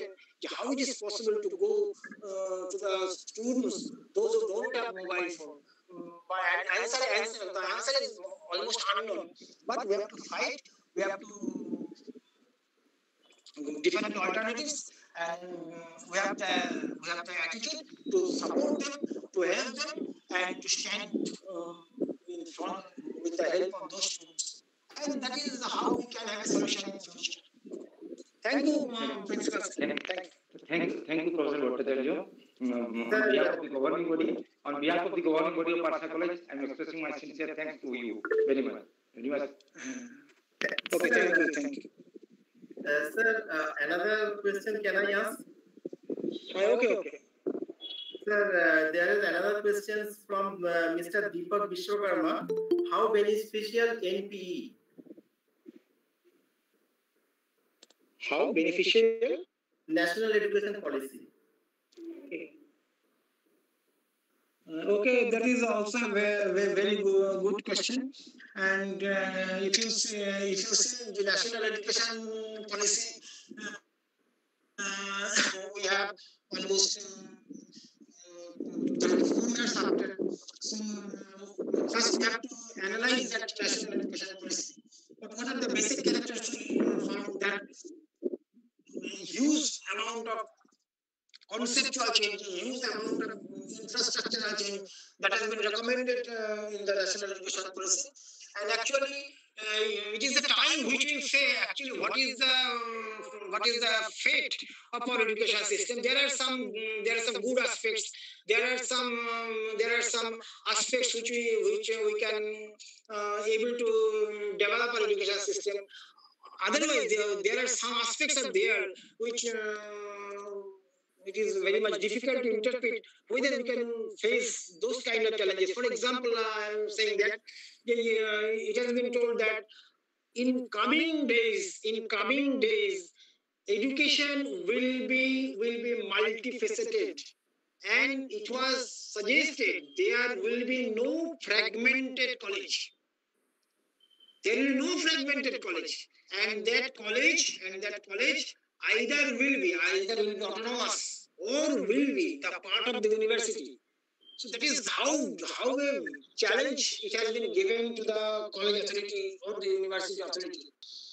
A university, they have also all kinds of degree will be there, and that is the multidisciplinary approach of the university suggested. And similarly, multi-faceted college will be suggested. A college will have the graduation, a college will have the master's degree, a college will have the BA degree, a college will have the MA degree, etc. That is the fragmented part of the college policy of education will be changed to multifaceted, and that multifaceted college will be converted to the autonomous stand. And it is quite hesitating that autonomous stand will be converted to the private stage. And we are not sure whether this kind of autonomous system, this kind of multifaceted university, this kind of autonomy is leading to the privatization of our education system. And if you see into the banking system, that is going to be privatized. Into the insurance, that is going to be privatized. Yes, it is possibly a marketing economy. I am not opposing that. But what is the situation of our country? And you see, only 8 to 10% of our country, that is, they are in the organized sector. And the rest of the 90% students, they are people, they are unorganized sector. That is a huge amount of person in our country. They have had their life in a very uncertain condition. Is it possible for them to have such kind of economic facilities, such kind of accepting such kind of challenge, etc.? So that is how it is not possible to interpret whether it is very good, whether it is very bad, whether it is very moderate, etc. But it is the time when we can have the chance to interpret what kind of education policy it will be. Yes, it is very good to change. And you see that total policies basically is we have the British education system actually. Now it is converted to the American education policy, and where the policy is 4 years graduation or like that, flexibility is there, and such kind of education system, vocational education is a very good procedure, good opportunity we have in your near future on the basis of new education policy. But what is the problem? UGC has been withdrawn. And you see, UGC, what is the role of UGC? UGC is not a statutory body. UGC is a granting body also. That is very much important. Withdrawing of UGC is a signal that you don't have any grant from the future central government. Right? And similarly, you see, into the planning commission, it is now the Niti Aayog. Niti Aayog giving the policy, but you don't have giving the money. So when UGC has been withdrawn, University Grant Commission, grant is withdrawn, that is gradually you are going to the privatized. You are giving the symbol, you are in your future, 5 years after, 8 years after, 10 years after, you are going to be privatized. So yes, privatization is a reality in future. But whether we have the time to convert ourselves completely, whether we have the preparation of ourselves completely to convert the autonomous system, to convert the privatized system, whether it is possible or whether it is not possible, whether we are able to facing those challenges or whether we don't have the capacity to face the challenges, etc. So these are the questions which is raised in the national education policy. And time will say what will happen. Time will say what is right, what is wrong. Time will say what is good, bad, etc. Because it is not stated clearly in this kind of point, but time will say what will happen actually. Thank you for the question. Okay. Thank you, sir. We truly enlightened by the valuable and motivating speech of Professor Dr. Dibyendu Bhattacharya, sir. We learned a lot and indeed impressed with the deep knowledge reflected in his lecture. It is very much clear and extremely relevant regarding the present situation. Thank you so much. And I want to express my sorry as there is some technical snag between the lecture and that may cause some misconception and misunderstanding. So sorry, sir. And thank you so much, sir. Despite your busy schedule, you give us your precious time. Thank you, sir. Okay, thank you. Thank you very much. Now, I would request the eminent resource person, Dr. Saber Ahmed Chaudhary, Associate Professor, Department of Peace and Conflict Studies, University of Dhaka, Bangladesh. Dr. Saber Ahmed Chaudhary, sir, is a man of great credentials as a scholar, as a well practitioner in the field of human rights, election, governance, education, and peace and conflict. He studied public administration at his undergraduate and graduate level at the University of Dhaka and accomplished MPhil from the University of Bergen, Norway, conducting research on people's participation in the context of Bangladesh. With his exhaustive research on democratic protection of institution, Mr. Saber was awarded PhD from the Latrobe University of Australia and thus he made an elegant appearance in the field of democratic governance. He started his career as a lecturer of public administration, University of Rajshahi. Later, he joined in the Department of Peace and Conflict Studies, University of Dhaka, and now serving in the same department as an associate professor. As a consultant, Dr. Saber carried out different projects of UNDP, UNFPA, National Human Rights Commission, Bangladesh Civil Service, Administration Academy, Bangladesh Police, RABHQ, Planning Commission, and Social Science Research Council, etc. He has authored 2 books and many research articles published in national and international peer-reviewed journals. Moreover, a divisional coordinator of জাতীয় নির্বাচন পর্যবেক্ষণ পরিষদ JNIPOP, Dr. Saber leads election observation in his country and plays a tremendous role in advocating democracy, human rights, and peace. He is also regularly appearing in TV shows as an expert on elections, democracy, political parties, and local government. Now, I would request Dr. Saber Ahmed Chaudhary sir to present his valuable views in few words to enrich the academic assemblies. Welcome, sir. Please welcome Dr. Saber Ahmed Chaudhary sir.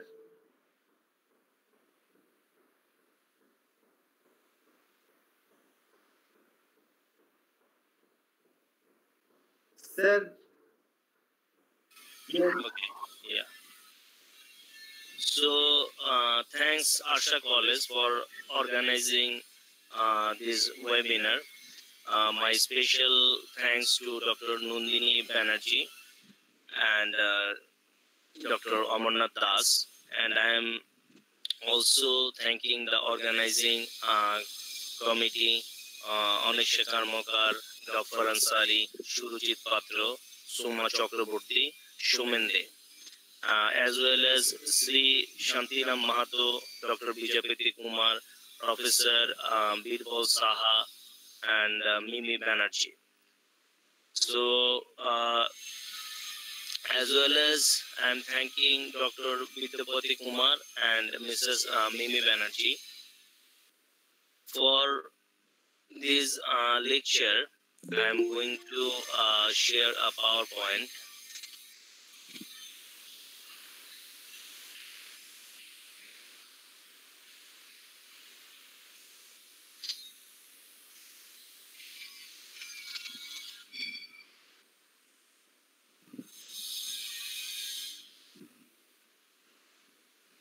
Can you see my screen?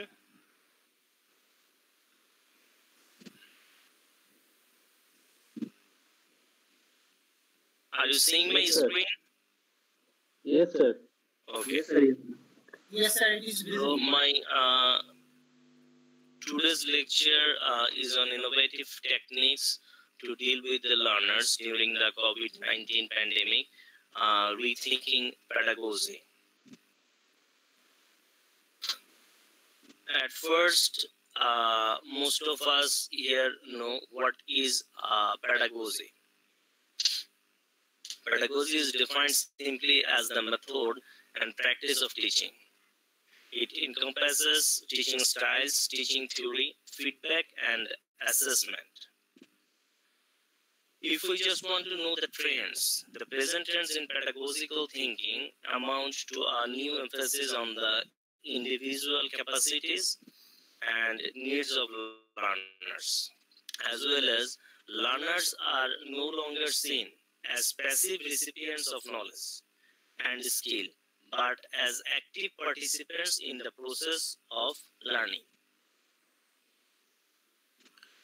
In this situation, pandemic situation, we are seeing that these online classes are entirely different for students, and their resistance to change does not allow them to the online learning environment.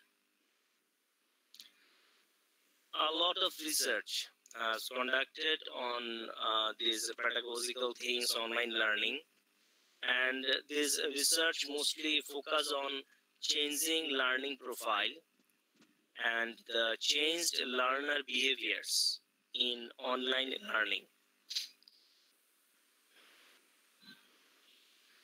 If we go through the work of different scholars about online teaching, Hampel and Sticker in 2005, they identified 7 key components for successful online teaching. And in these components, it's a pyramid structure. In the bottom line, we find out basic ICT competence, specific technical competence for the software, dealing with constraints and possibilities in the medium. Then online socialization, facilitating communicative competence, creativity and choice, own style. We especially give focus on facilitating communicative competence, online socialization, as well as we will try to discuss own style, creativity and choice.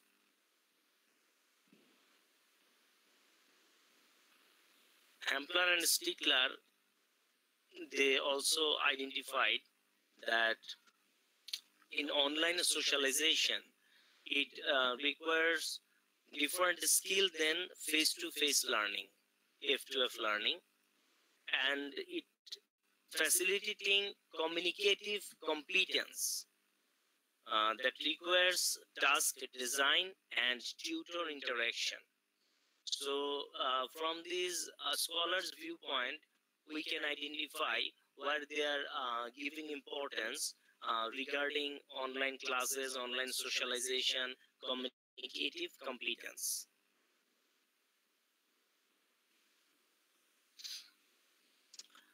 Lillian J. Kars, they identified development stage of preschool teachers. There are different stages, and here we easily see that in the beginning of the developmental stage, it's novice teacher. So it's survival stage. Do I have what it takes to be a teacher? And in the advanced beginner stage, it's consideration, how do I develop my competence? Proficient, renewal, how do I seek new challenge versus loss effectiveness? For expert teacher, maturity, generativity, what impact have I had on the lives of children, families? So there are different levels regarding applying different pedagogical tools and use creativity and other things. It's always good for the proficient and expert teachers. But who is in the novice level, just survival stage, it's not, that wise for them to come up with different creativity and, experiment, because they don't have enough experience in dealing with F2F pedagogical thinking as well as pedagogical challenges. So when we are, identify the development stages, always we should understand where teachers stand. Regarding online teachers, they always learn from their mistakes. So by and large, their own experiment and they identify what are the loopholes of their work, what are the basic weaknesses, and after realizing these things, they can come up with different ideas how to deal with the situation. But it's not a big deal for the novice teacher because they are in the learning stage. But they need to understand their basic weaknesses, and always they need to have a drive to find out their errors and to go for different tools and techniques. In exercising questions,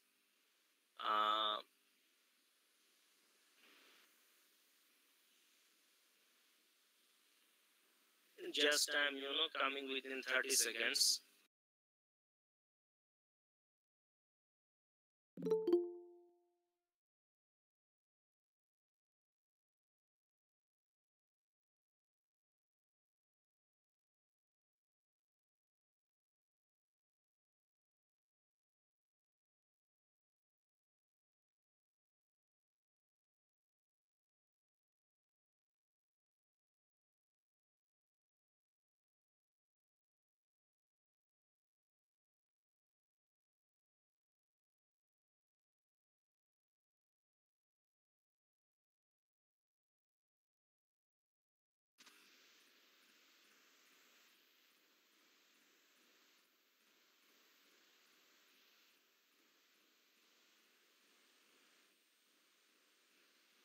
So when in online, are you listening?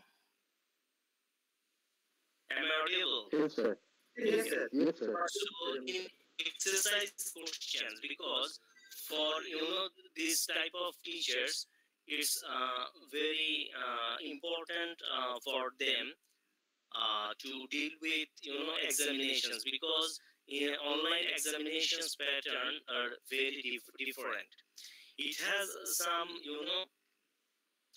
flexibility, but a teacher need to come up with different sort of ideas and tools in dealing with such kind of things. So online questions are, we know, time consuming but very sophisticated and user friendly, and it could be accessed anytime and anywhere.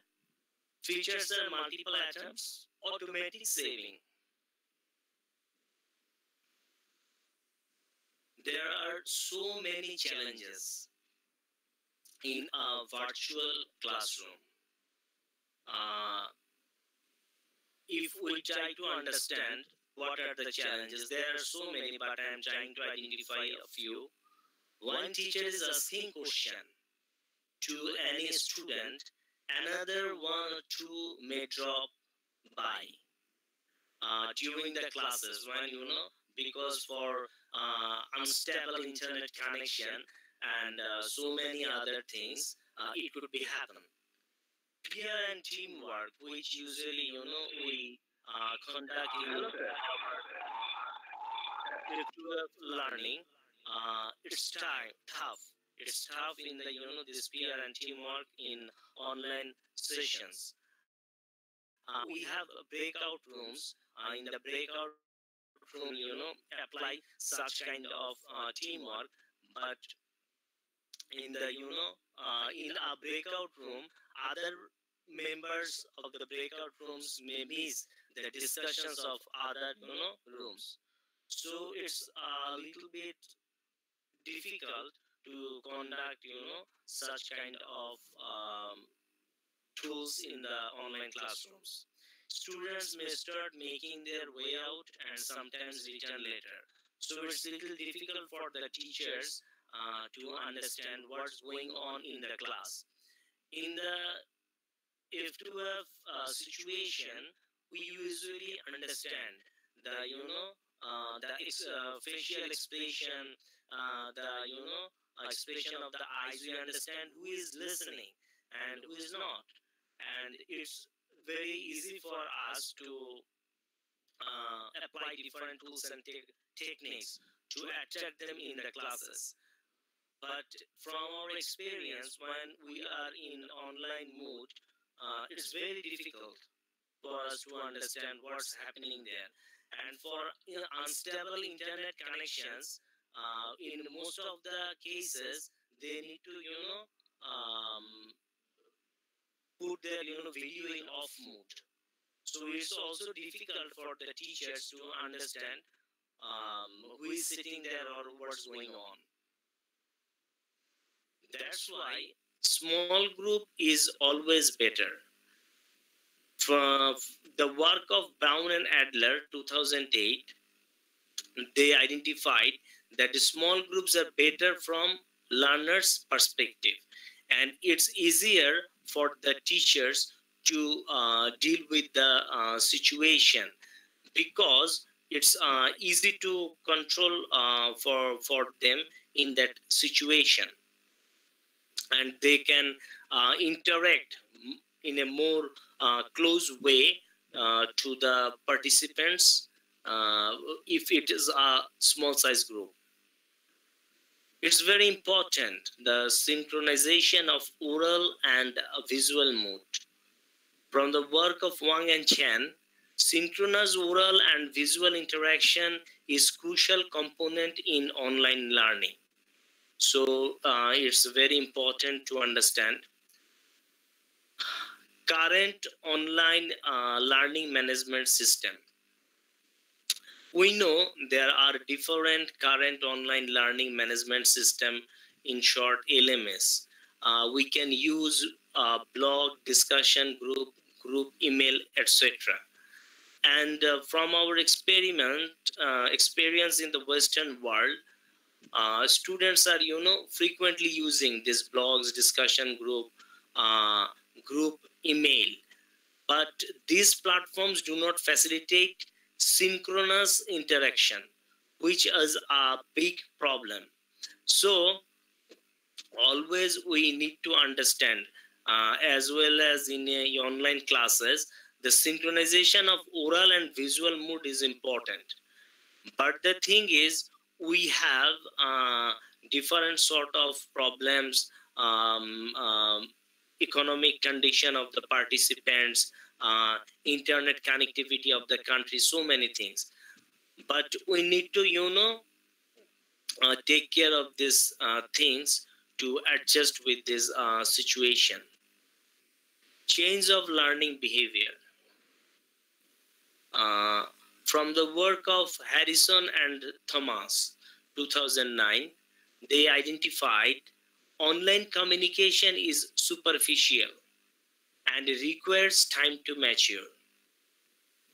Social interaction, bonding, and intimate friendship is different. Face read, lip read is difficult in a virtual classroom. Need more time to know others. We know that we are just experimenting these online platforms, especially in the developing countries. And it's a new experience for the participants as well as the teachers. So it will require some time to mature or to cope up with the situation. In a classroom, while in face-to-face mood, students are not learning only from their classrooms. They are learning from peer groups. They are learning from different other sources in F2F learning mode. And where social interaction, bonding, this kind of things are very important and helpful. So it's sometimes helpful for them to deal with the situation. It's good for their mental health. But we know this kind of things are absent in online mode. And earlier I discussed the face read and lip read things and what are the importance of this kind of approaches to deal with the students and to make a class more productive. And obviously in an online mode, they need more time to know others. So we can apply these small size groups where it's not possible. We need to use breakout rooms more to give students opportunity to interact with each other, and it's always easier for them when they are in a small number in a breakout rooms. Palmer and Holt, in their work of 2009, they give emphasis on learner-centered approach, and we may call it automated learning resource delivery, which is very important for the success of online teaching. So now this is the question: what is better to do? In both mode, F2F or online teaching, training for teachers is always important. But for online teaching, teachers need special training because they are not familiar with the situation and they don't know how to deal with these things. So if we need to go through this situation, we need to ensure the proper training for the teachers. Blended learning is always good. Online teaching is not a substitute to the F2F learning. So if we can use F2F learning just side by side, it would be better for the participants to understand more through using these online platforms. And we need to understand from the work of Benjamin Jenkins from University of Michigan, where he identified that students are in the driver's seat in an online classroom. So they need to give more importance. And we already discussed why small size is good. And we also understand what is the importance of synchronous oral and visual platform or visual approach. We need to focus on the pedagogy, not on the platform. In the beginning, while we are in an immature stage for using online platforms, we give more importance which platform is better, which platform has what features, but always we need to give emphasis on the pedagogy thing. Text is always universal. So especially when you don't have stable internet connection, sometimes students can't clearly hear you.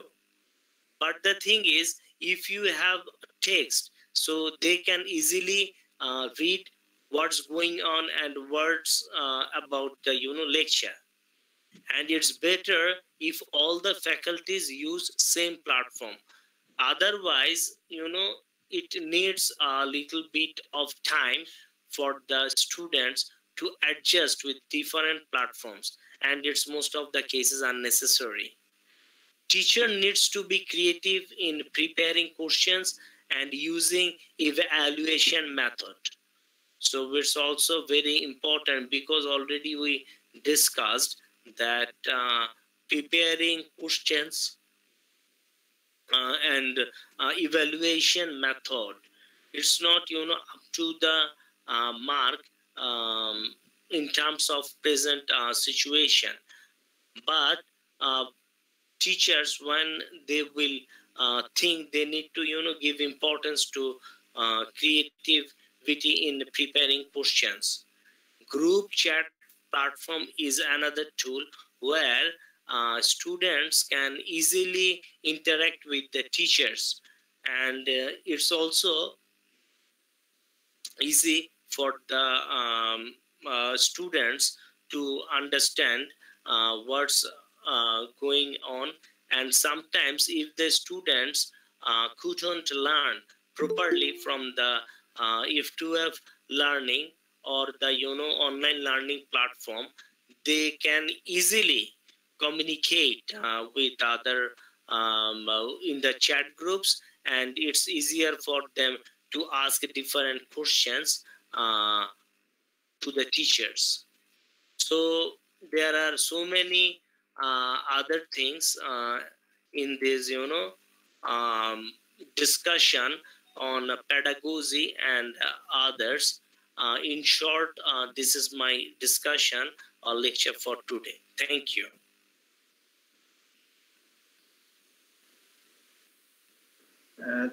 Thank you, sir. We are really enriched by the valued and inspiring speech of Dr. Saber Ahmed Chaudhary, sir. We really enlightened by the deep insight presented by him on the relevant affairs. Sir, despite your busy schedule, you give us your precious moment within a very short span of time to glorify this occasion. Thank you so much, sir. You're welcome. Thank you, sir. Now, I would request the eminent resource person, Mr. Sajal Rai, Assistant Professor and presently Unit Coordinator of Peacemaking and Peace Building in Humanitarian and Development Studies at School of Social Sciences, Western Sydney University, Australia. Sir is currently on track to complete his research work at the Institute of Culture and Society, Western Sydney University. He holds a MPhil in Gender and Development Studies from the University of Bergen, Norway. His PhD research project looked at the ways in which gender, ethnicity, marital status, and geographical locations intersect with each other, and at the same time, influence to reshape gender relations in post-disaster context in Bangladesh. Sir has authored a monograph titled Climate Change Impacts on Gender Relations in Bangladesh, Springer, Singapore. He teaches at the Humanitarian and Development Studies program at WSU. Besides, he has a tenured position in the Department of Gender and Development Studies, Begum Rokeya University, Rangpur, Bangladesh. Sir is a research fellow at the Social Science Research Council under the Planning Division, Ministry of Planning Ministry of the Government of Bangladesh. Now, I would request Mr. Sajal Rai, sir, to present his valuable views in few words to enrich the academic assembly. Please welcome, sir.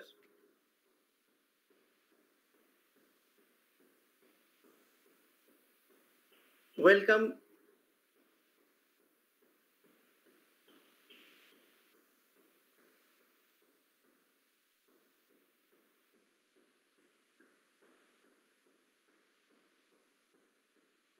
Welcome, Sajal Rai, sir.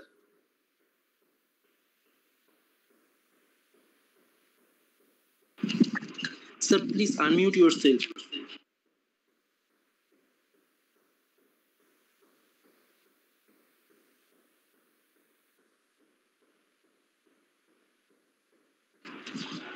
Can you see my screen?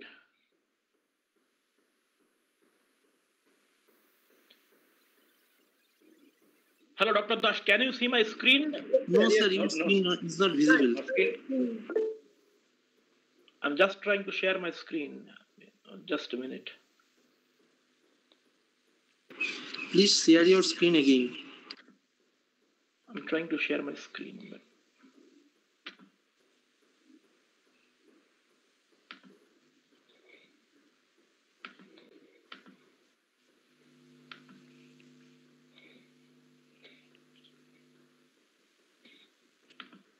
Can you see my screen now?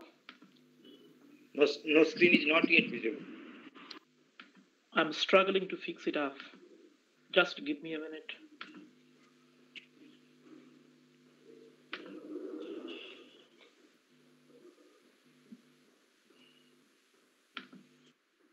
Can you see my screen? No, screen is yet not visible. Oh. Dear Mr. Dash, I'm going to email you my slides. Will you be able to share the presentation on behalf of me? Yes, sir. Sure, sorry sir. for the technical mistakes.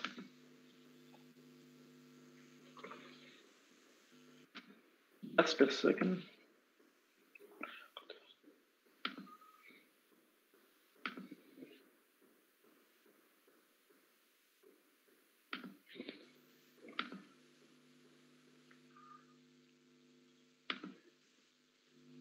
Dr. Amarnath Das. Yes, sir. Please take consultation with Sanju. Yes, sir. Yes, sir. Dr. Das, I have already emailed you the presentation. Okay. I think you will be able to share your screen at the moment.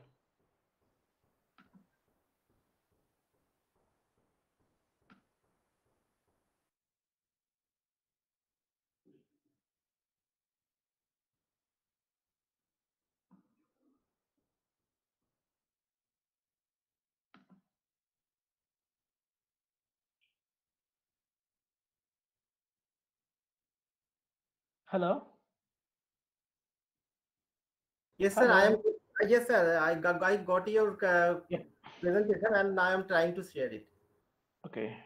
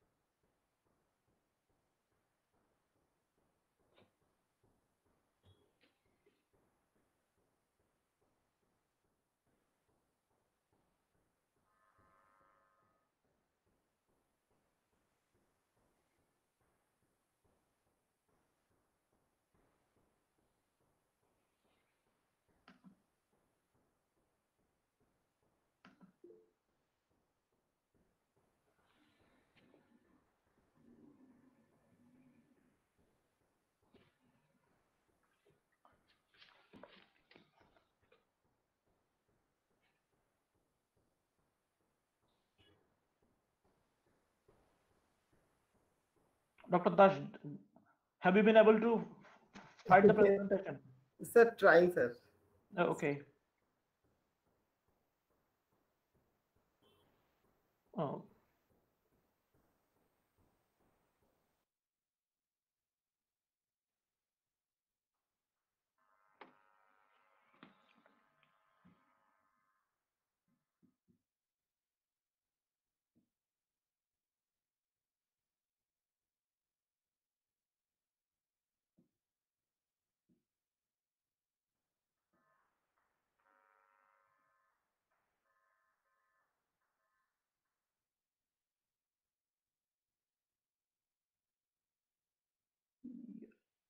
Yep.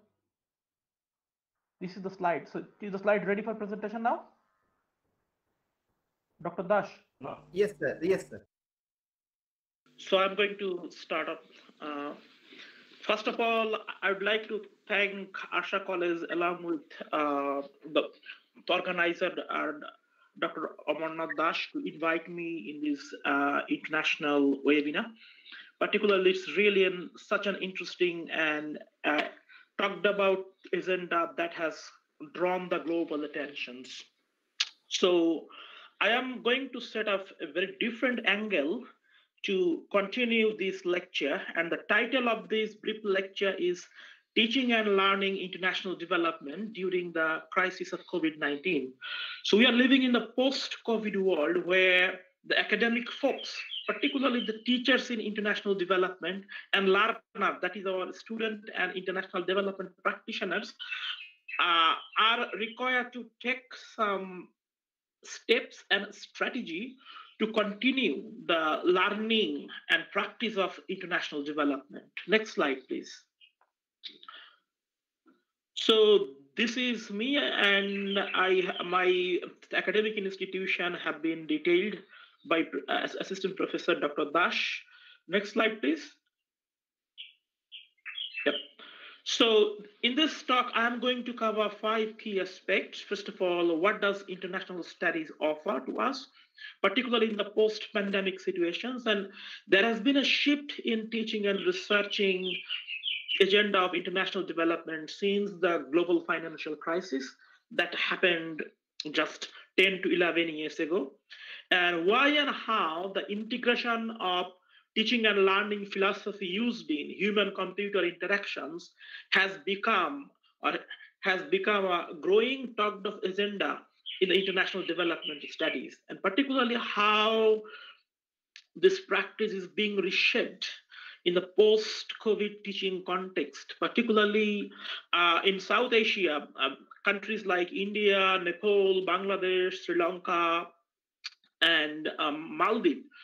Students, both the students and the teachers, academic institutions, they have been juggling and struggling for the quick and fastest internet connections, because we know that there has been a clear digital divide and digital discrimination in terms of accessing high speed internet that may connect both the teachers and the students in the international classroom. And this is because as there is no physical classroom in COVID-19 across the globe, universities are absolutely shut down, but the presence of university in digital platform is available. Therefore, I argue there has been an increasing dependency on digital platforms such as Zoom, Moodle, and Views technology. Using this online teaching and learning platform, both the students, teachers, and the professional staffs have been encountering significant fatigue. And we see there has been a little engagement between the teaching and the learning communities. So, in this lecture, I'm going to articulate what I think about the future of blended teaching and learning model resulting from the new normal context. Next slide, please. So, the United Nations adopted the 17 goals of SDG, of which goal 4 that suggests to ensure quality education, goal 8 that emphasizes on decent work on economic growth, and goal 17 that emphasizes in building partnership to achieve the goals are really, really significant in understanding the broader application of university education, particularly the emphasis of international development. Tony Beans, a famous professor in international development at the University of Otago, defines international development in a way that international development is an transdisciplinary academic discipline that is committed to improve life and living conditions of people of all socioeconomic and political status. International development as an academic discipline emerged during 1970s. Since the 1970s to 2020, in this 50 years, there has been a significant shift in development studies, particularly during the earlier days at the University of Sussex in IDS. The key focus of international development included 4 main agendas. Those agendas were reduction of poverty, reduction of employment, a reduction of inequalities, and reduction of socio-economic and structural inequalities. On one hand, these particular applications of international development traced the ongoing crisis and socio-political and economic tensions across the globe. On the other hand, it emphasizes the role of technology in teaching and learning international development platforms. It was further instigated by several academic conferences as well as the United Nations Development Agenda that were followed and subsequently established by Millennium Development Goal and Sustainable Development Goal. Next slide, please. So, in this slide, we can see that international development deals with economy, politics, development, political and practical implications of development, and rethinking the socio-economic and political dimensions of development.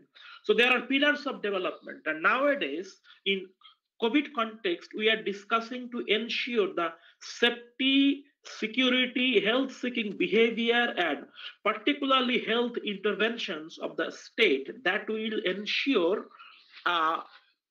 sustainable environment, particularly physical environment that will allow both the teachers and students to connected with the digital platform where they will aid each other not only to develop the learning content but also learning from the COVID-led socioeconomic and political crisis. We are quite aware that since COVID-19 there has been a significant decline in the global multilateralism. because the trade war between China and USA has been significantly fueled. This is because the diplomatic relationship between China and US, along with China and Australia, has significantly declined. It has significantly impacted the academic institutions across Australia. Last week, there was an opinion piece in The Guardian where it was stated that more than 500 full-time academics have lost their employment at the University of New South Wales and Australian National University.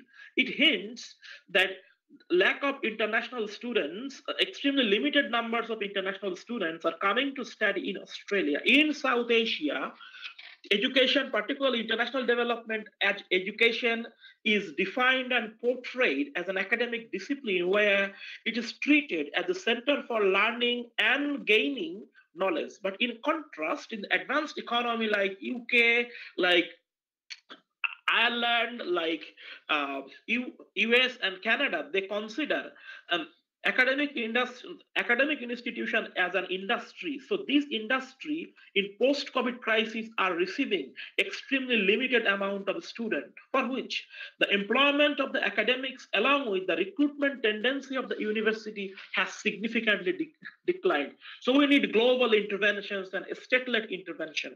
Next slide, please.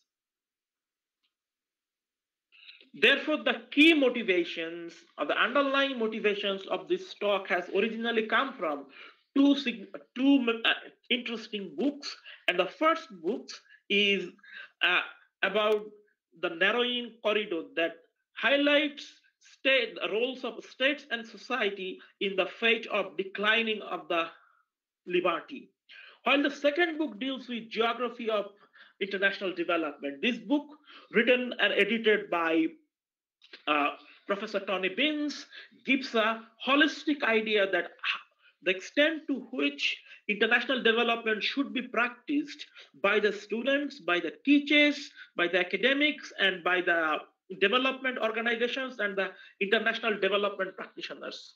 Globally in South Asia, even in West Africa, even in East Africa, addressing the poverty issues, addressing the public security, addressing personal security as public goods has become talked about agenda. So these books tells us the ways in which the international development agenda is continually being shaped and transformed, and how technology, particularly the applications of different platforms, application of human-computer interactions technologies, applications of artificial intelligence is influencing the curriculum design and the classroom environment and the learning activity of the students.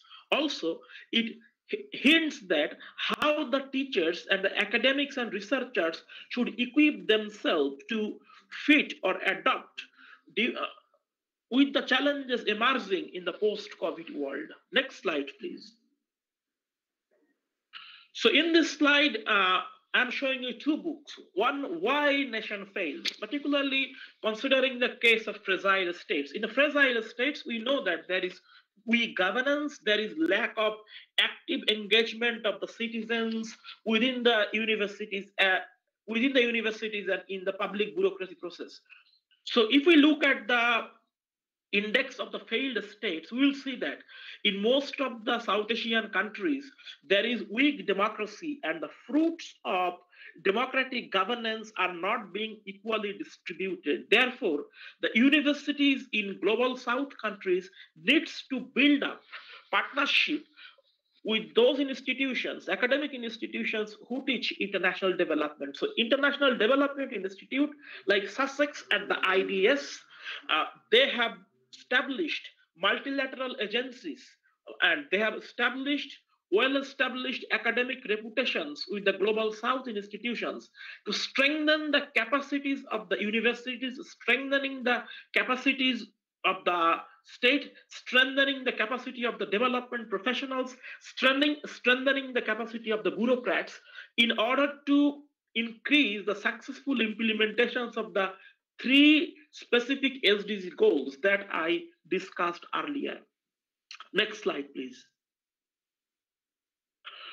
So due to COVID-19 pandemic, we can see in this slide that now out of 10 students across the globe have been disconnected or are not showing themselves in the physical or online classroom. Globally, 1.5 billion students in the from pre-primary school to tertiary level educations are not gaining the taste of physical classroom.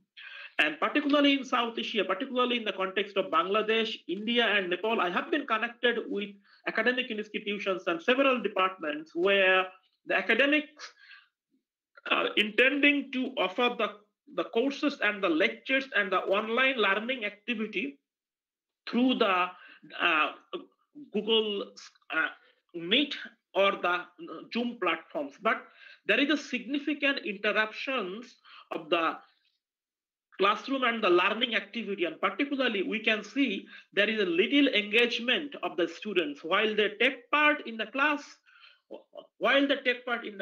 They don't raise their voice due to the threat to safety and security issues and the privacy issues. Students don't turn on their camera while they sit on in the online classroom. This is because the classroom environment doesn't become very much interactive and engaging. So in this particular context, in post-COVID world, what kind of pedagogical challenge this academic industry in South Asia across the advanced industries is going to face?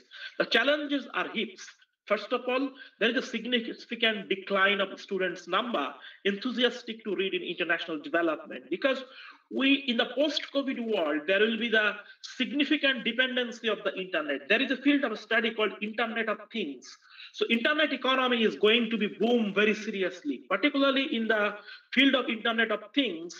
Students from computer science, students from science, technology, and mathematics, they will be obtaining much more priority in the employment market. So to what extent international development studies will be increasing its application to the broader world, to the broader academia, to continue its appeal?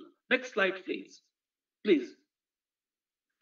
So in order to strengthening the capacity of technology facilitated learning and teaching model, the James Cook University in Australia have come up with 8 key different strategies that was developed in 2017. The first strategy, the academics and the academic council of the universities needs to develop curriculum and learning materials that are aligned, available, and engaging. Particularly in South Asian context, I know my students and our students in India, Nepal, Pakistan, Sri Lanka, they do struggle to download and access online resources like an important article. They don't have access to the Google Scholar because we are not entering into the open access world. It is highly expensive. So to what extent state is going to invest to take care in the development of curriculum and learning materials? Second task involves the design of assessment that are aligned, available, and engaging, including informative assessments. So in the post-COVID world, the students have started to hate enjoying 25 minutes or 1 hour lecture. Students expect much more platform and much more freedom and flexibility in sharing their opinions. So this opinion-based and task-based learning assessment has to be developed. Students are provided with opportunity to interact with the peers, particularly in the Zoom function. In Zoom platform, there is a function called breakout sessions. In the advanced economies and in Australian universities, academics are always encouraged to put students in the breakout rooms where they will be discussing the key prompt of the questions which are aligned with their broader learning outcomes. And academics are always encouraged to allow students to raise their voice, although they feel shy. And the next point, the fourth point that I am making is that students are provided opportunities not only to interact with their peers or mates, but also with the staff. To what extent in South Asia, the traditional academics open the opportunities for the students to continually communicate with them via face-to-face or in physical classroom context. So there is a distance between the academics and the students. In one hand, students can't realize the professional attitudes and manners that they need to develop, which is a part of their professional development. On the other hand, the academics allow the postgraduates who are much more equipped with the professional understanding and knowledge. The sixth point that I am making is that students are provided with appropriate learning support. To what extent both the public and private universities in South Asia are prepared to provide adequate technology facilitated learning opportunities to the students. As I have claimed in the previous slide that South Asian economy and the institutions are relatively poor in terms of spending big amount of money for the students, enabling them to connect it with the technology. Even there is a central learning platform, online learning platform like Moodle, Views or Kark that can be utilized or administered to facilitate the students' learning environment. The seventh point that I am making here, students are supported in understanding of their career choice, particularly in South Asian context. I can share my experience with regards to the students' preparation for the job in the civil services. What they learn in the university, it is not at all concerned with the recruitment process or getting the job. So in South Asia, the pedagogical training that we offer in broader social sciences is absolutely theoretical knowledge. Students learn Marxism, they learn post-colonialism, they learn theories related to economic growth, they learn theories around cultural studies, they learn pedagogical approach, they learn so many theoretically enriched vocabulary. But there is a serious gap between the learning of the theories and application of those theories in the employment market. For instance, in the Indian civil services examination, very few students, those who study engineering science, hardly motivated to come to the civil services. They do come to the civil services, but the preparation manual for them to prepare themselves in civil services job is absolutely different in compared to the curriculum that they undergo during their bachelor's and master's career. So this even something remains for the recruitment process in the Bangladesh civil services examinations, even in the NGO sectors, in the private sectors, or even in the corporate worlds.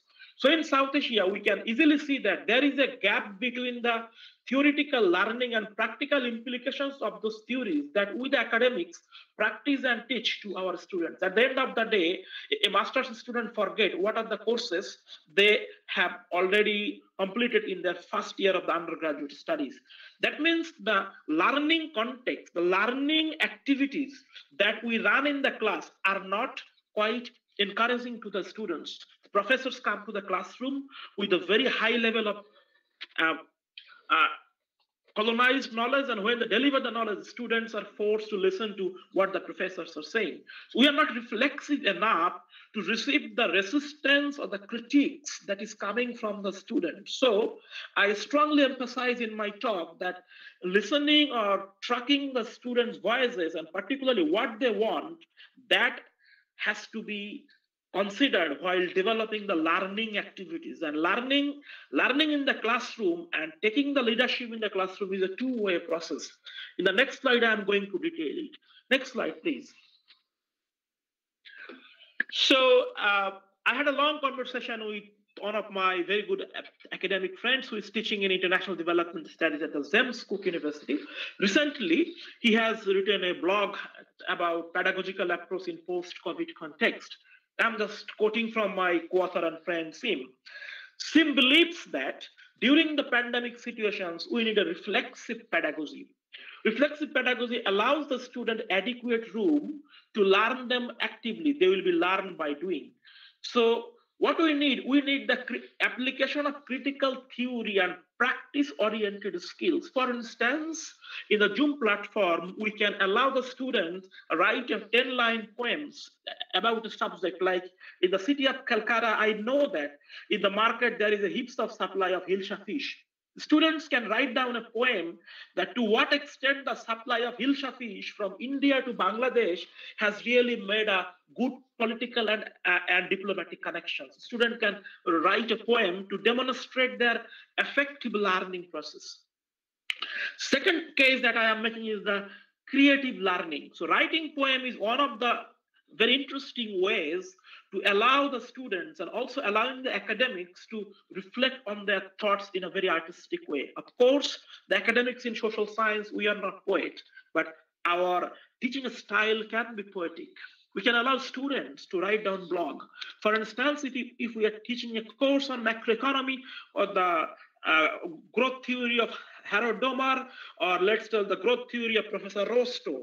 In the Rostow's economic growth theory, the last stress is about the take-up.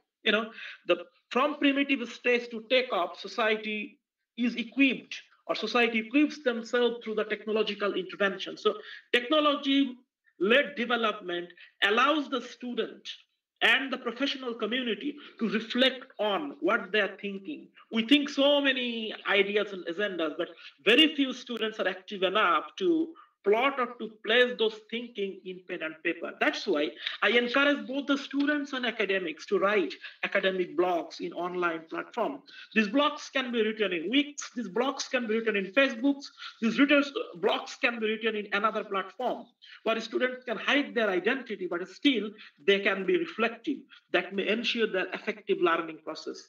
The third point that I am making, and encouraging learning environment. In South Asia, we know that teaching is not interdisciplinary. Those who practice computer science, even those who practice political science, those who practice biology, they do hardly feel why the knowledge that they are producing is going to help the students' community. Maybe students reading in Bengali language and literature, maybe students studying in music. Why is he or she should learn the anthropological claims of music?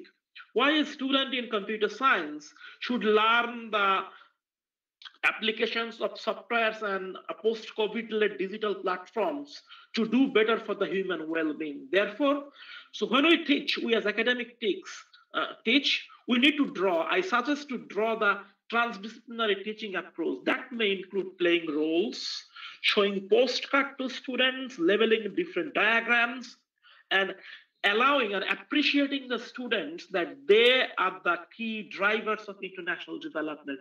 They are the one going to run the wheel of the international development. They are the one who has the capacity and potentials to mitigate challenges.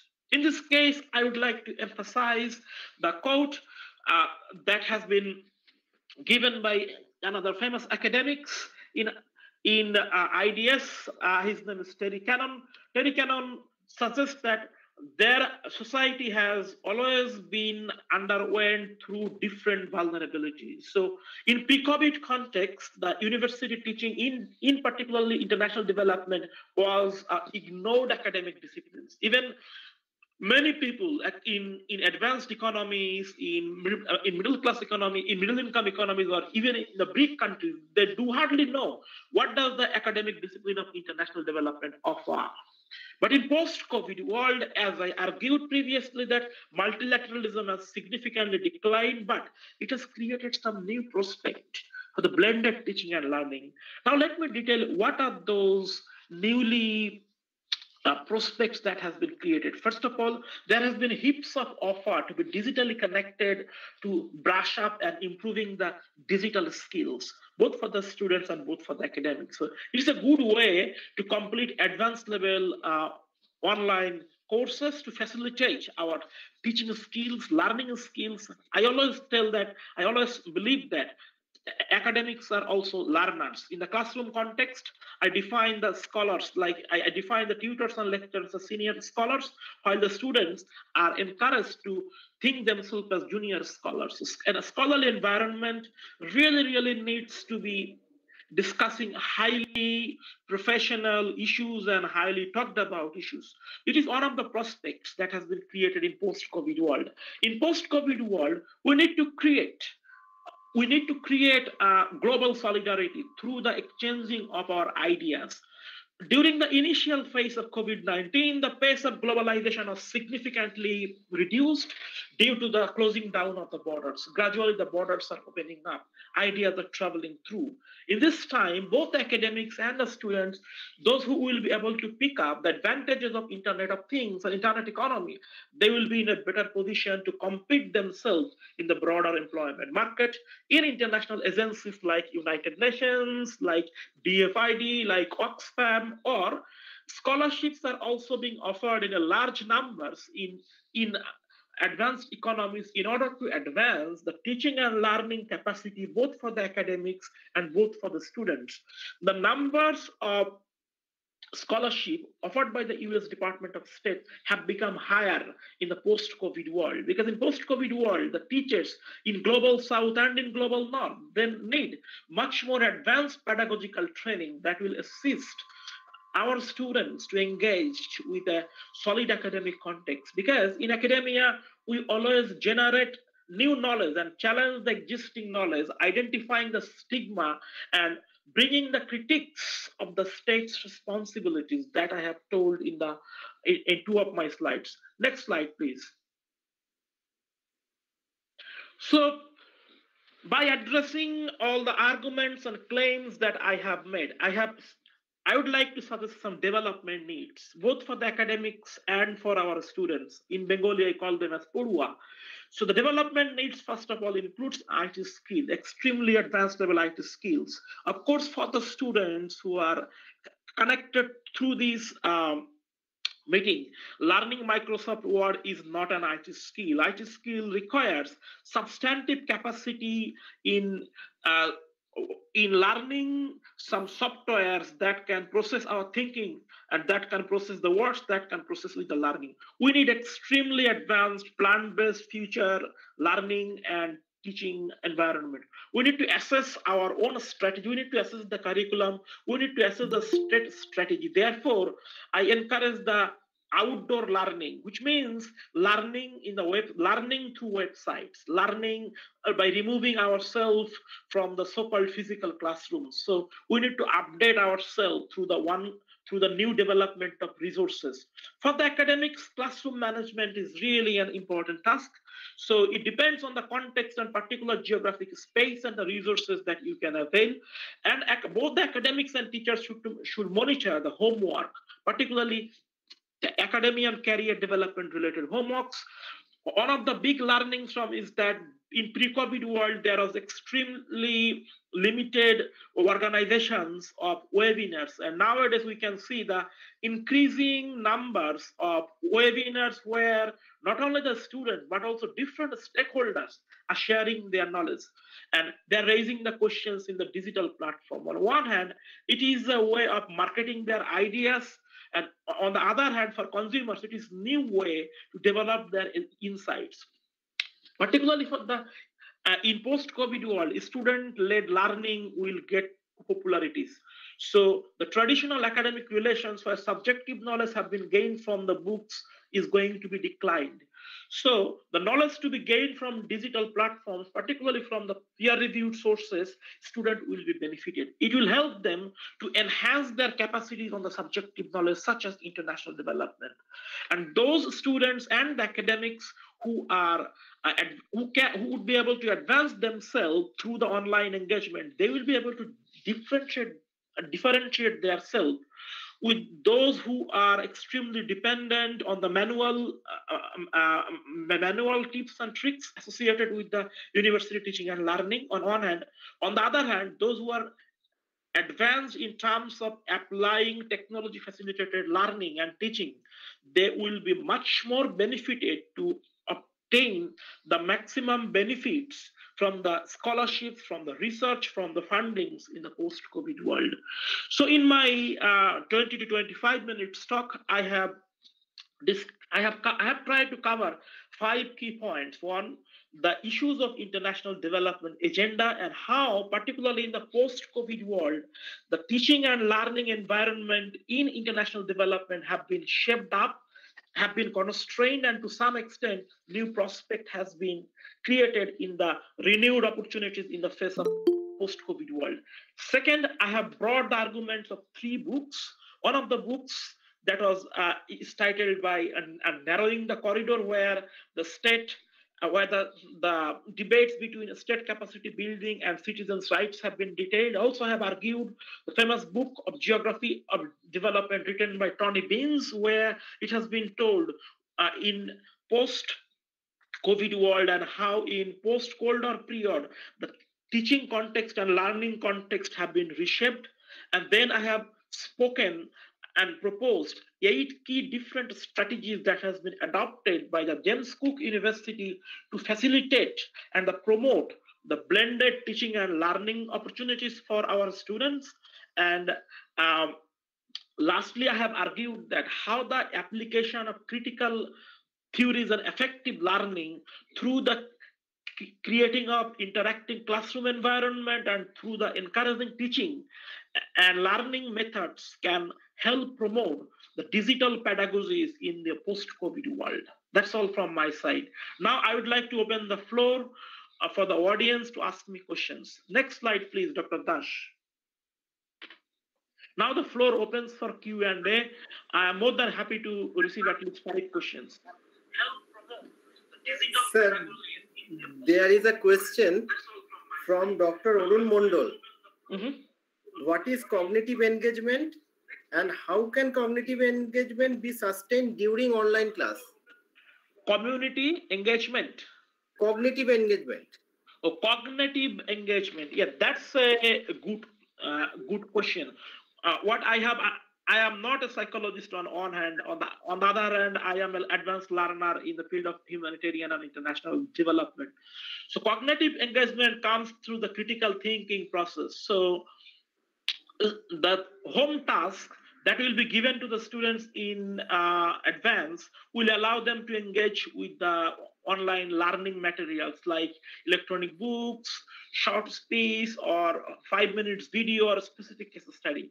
Students will be allowed not only to describe and learn the outcomes of the case study, but they are encouraged to substantively reflect their specific thinking that will help them to promote their cognitive and intellectual development. And that research shows that the cognitive reflections and intellectual environment happens better in the physical classroom in compared to the online classroom. As we can't go back to we don't know when we'll go back to the physical classroom in new normal, maybe later this year, maybe early next year. But within the tension between the learning outcomes, we can encourage the students to be engaged with online materials for their cognitive development. Next question, please. Yes, sir. There is another question from Toma Vishwas. How will the dropout students be motivated through this digitalized of education in school level? That's a key question. In my lecture, I have drawn 2 specific points. One is the digital divide and digital discriminations. To what extent a person who is working in the Howrah rail station has the capacity to buy 10 gigs of internet for the kids, and whether the kids and the parents do have adequate digital literacy for encouraging their kids to be engaged in the online platform systems. What I would say, the high school students and the teachers should motivate students to be digitally connected, digitally connecting the demotivated students on one hand. On the other hand, the universities, the schools and colleges, they should supply the advanced cell phones along with free data for the students that will encourage them to come to the classroom on one hand. On the other hand, the learning activity, what the teachers usually do, they go to the classroom in the physical context and they keep reading and allow the student read, this is the home text. No, there is a new trend of developing the learning activities. Learning activities has to be very, very appealing, using the simple language statement. That means learning through doing and learning through enjoyment. And learning will make people happy. Learning should be space. Learning should create some enabling environment where demotivated students will be encouraged to talk. But the case is quite different in South Asia. So we need to be reflexive, allowing the demotivated students to join back or returning them back to the class. Sir, there is another question Yep. From Sarath Gangwar, is there any difference between e-education and online education? Number one, I am not a specialist doing my research on digital pedagogy or e-education. It is all about how we use technology. It has two different, what I believe, it has two different perspectives. Being an academics, I believe the way in which we integrate technology in delivering our teaching and content to the students, and how the content is being received by the students as a one dimension. We can call it as e-learning or distance learning using technology. It's all about how we apply the technological facilities or digital platforms to train the students about different things and how students adopt them. So we can call it as e-learning. E-learning is nothing. It's all about applying digital technologies to learn what they wanted to learn. That could have been learned either from physical classroom or from electronic equipment. Sir, another question is there.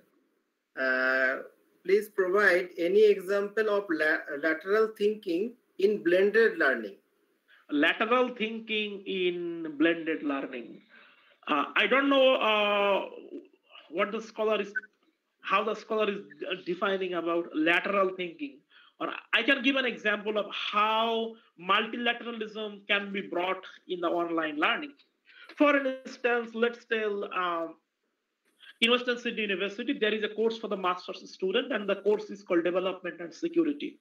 So, if there is a secured environment where development will be practiced, the development will not be sustained. What we can do, we can invite the respective resource person from outside of our country, and they can share their ideas and thoughts who have proven scholarly aptitudes on that field. And students can realize that it is an online classroom, but scholars and research persons are being invited from abroad to enlighten the students' ideas, depending their thoughts. That can be one of the ways of applying multilateralism. I am not a theoretician. Instead, I apply theories to understand how we can reduce the gap between research and theory in international development. Any other questions? No, sir, no more question is there. Dr. Dash, is there any questions from the student side? I know that there are many students are connected here. I would like to receive one or two questions from the student side.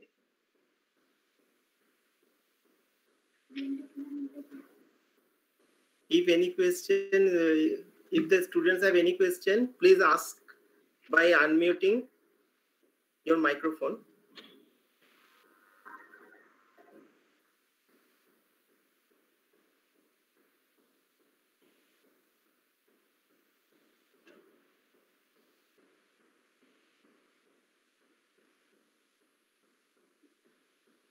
I think that there is no more question right now. To my concluding notes, I would say I would like to thank Assistant Professor Amarnath Dash and the Department of Education to invite me in this very interesting lecture. Many academics, they have their own way of practicing and reflecting on learning and knowledge advancement in the face of pandemic-led social crisis. All of we are stressed due to strict home quarantine. We all are compartmentalized to our own apartment. And there is really extremely lack of physical environment to gain learning or to gain or to do or conduct. So the research that was designed in the pre-COVID context has completely changed due to the post-COVID changing in the teaching and learning process. So international development as an applied academic discipline is significantly reshaping its scope and employment, both for the teachers and for the students. So in my lecture, I tried to pin down the focus and narrated the ways in which we can promote the learning and the pedagogies and the teaching materials to the students, and how students can digest them to equip themselves and defend themselves to mitigate the loss and damages that they have undergone through the closure of the universities. And that's it. Thank you, sir. We're truly having a thoughtful and insightful talk by our eminent resource person, Mr. Sajal Rai sir. It was very useful and informative presentation. It really makes us to look at situation in a different way. We really enjoyed it, sir.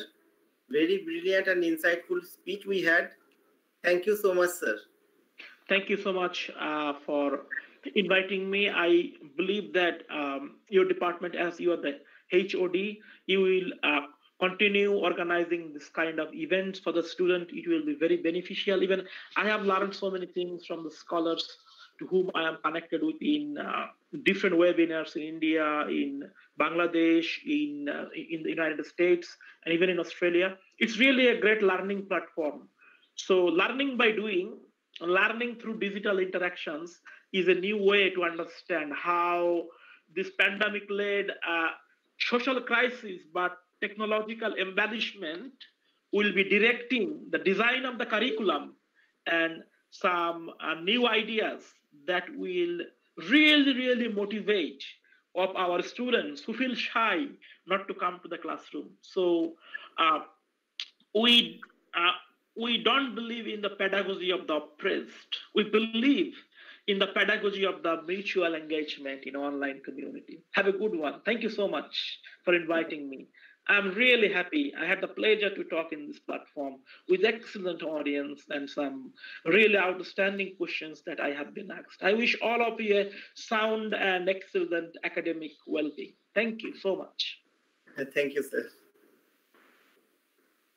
Now, I would request the eminent resource person, Mr. Mehraj Dindar, Assistant Professor, Department of Education, Government Degree College, Ganderwal, University of Kashmir, to say few words to enrich us. Mr. Mehraj Dindar, sir, worked as a teacher in the Department of School Education, Government of Jammu Kashmir from June 6, 2012 to February 14, 2017. And presently working as Assistant Professor, Department of Higher Education, Government of Jammu and Kashmir from February 15, 2017 to till date. He has left a lasting impression in the area of his work. He has keenly interested in academic affairs and has shown his acumen in the different discourse of education. He has published several chapters in edited books and several research articles and papers in different reputed journals at national and international level. He has attended several seminars, conferences, symposium, workshops, and presented a lot of papers in various national and international seminars and conferences. He has published newspaper articles like Predicament of College Education, published in Rising Kashmir, 18 July 2019, and Predicament of College Education, published in Greater Kashmir. Now, I would request Mr. Mehraj Dindar sir to present his valuable views in front of us to enrich these academic assemblies. Please welcome, sir. Thank you, Amarnath Dasji, sir. Thank you, sir. Am I audible? Yes, sir, perfectly. Okay. Very good afternoon to all. At the very outset, I would like to thank Department of Education, Arsha College, particularly Dr. Amarnath Das, for enabling me to put forward my views in the webinar. So without wasting much time, I have decided to divide my talk into 3 segments. The title of the talk will be Reimagining Education During COVID Times. Am I still audible? Yes, sir. Okay.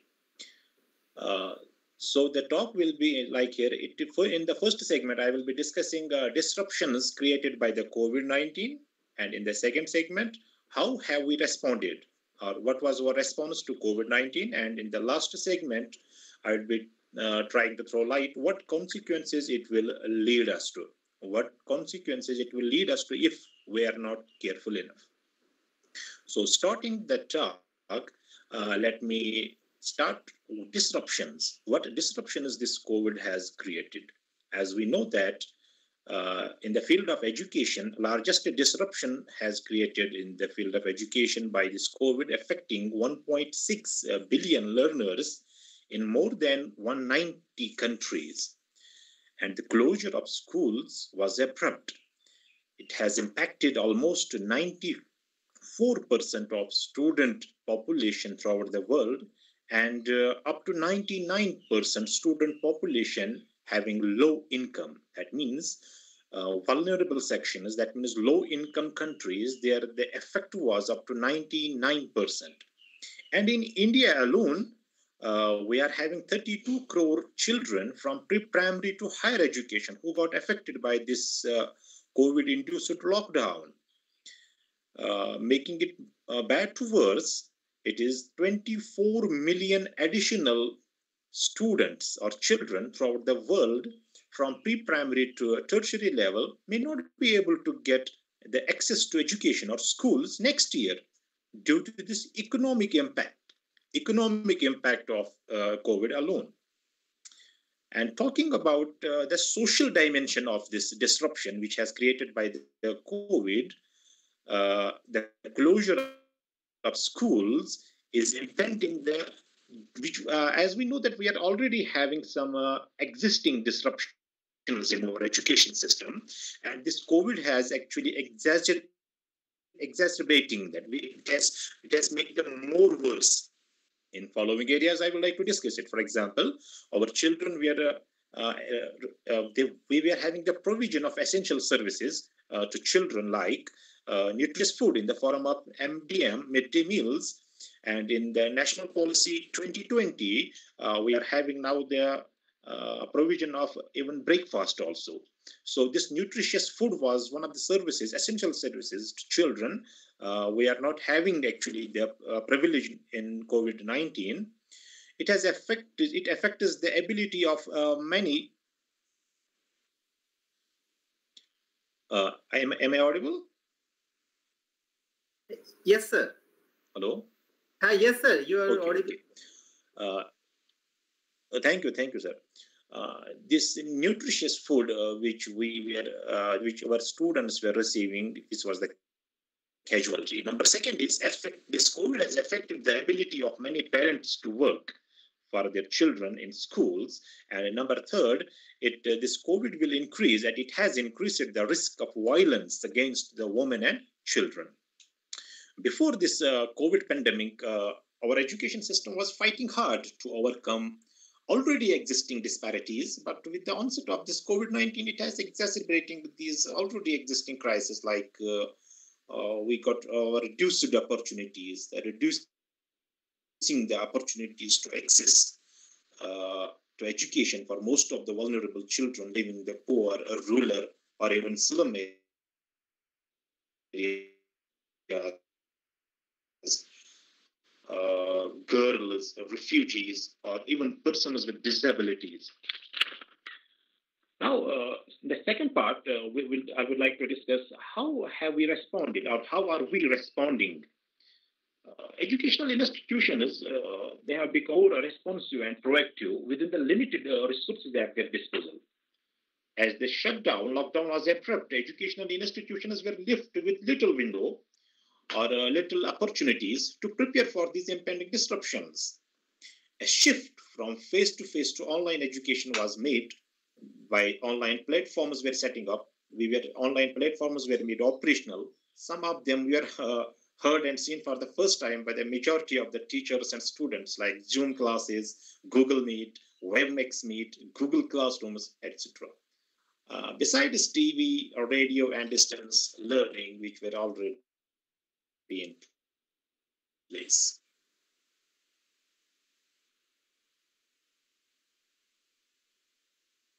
While using online education as a substitute, we need to look that no one is left behind, and in doing so, it's possible also. When we say no one is left behind, that means children and youth already affected by the lack of resources. Children and youth already affected by lack of resources or enabling environment to access learning carried out by a child rights NGO and probably named Smile Foundation in June 2020. The title of this study is Scenario Amidst COVID-19 on Ground Situations and Possible Solutions. About 56% of children were found to have no access to smartphones, which have emerged as essential tools for online learning during coronavirus-induced lockdown. Making it more further worse, in other study, it was found that only 8% homes with young members, that is students, have computer with internet connections. So this online mode of education actually has opened the doors for few, but what I believe it has closed the doors for many. So this was our response after the onset of COVID. We shifted towards the online system. And we have seen that people are glorifying this online system. Let me talk about few points, what consequences it will lead us to. We all know that education is the dynamic force in the life of every individual, influencing his physical, his social, mental, emotional, ethical aspects of the development. And just during COVID, we have seen the widespread popularization of online teaching and learning. And this online teaching learning does have a positive role. I'm not negating it that this online learning is all about negatives. No, it has a positive role by being democratic, at least in enabling learners with knowledge, irrespective of caste, color, creed, boundaries, cultures, etc. So whosoever switches to Zoom class, he will receive the information like that. Having said this, online teaching learning is not without limitations, and the primary focus of my talk will be this. Limitations of this online learning. Education is not merely, as we are learning it, is not merely the disseminating of information and knowledge, theories, laws, etc. What education actually is, what I believe, education is adequate intelligence. Education is a sensitivity. It is sensitivity to self. Education is sensitivity to life. And education is sensitivity to world. Education is communion between the teacher. It is a communion between the teacher and learner, between the experiences of a learner, because when we define teaching, it is there.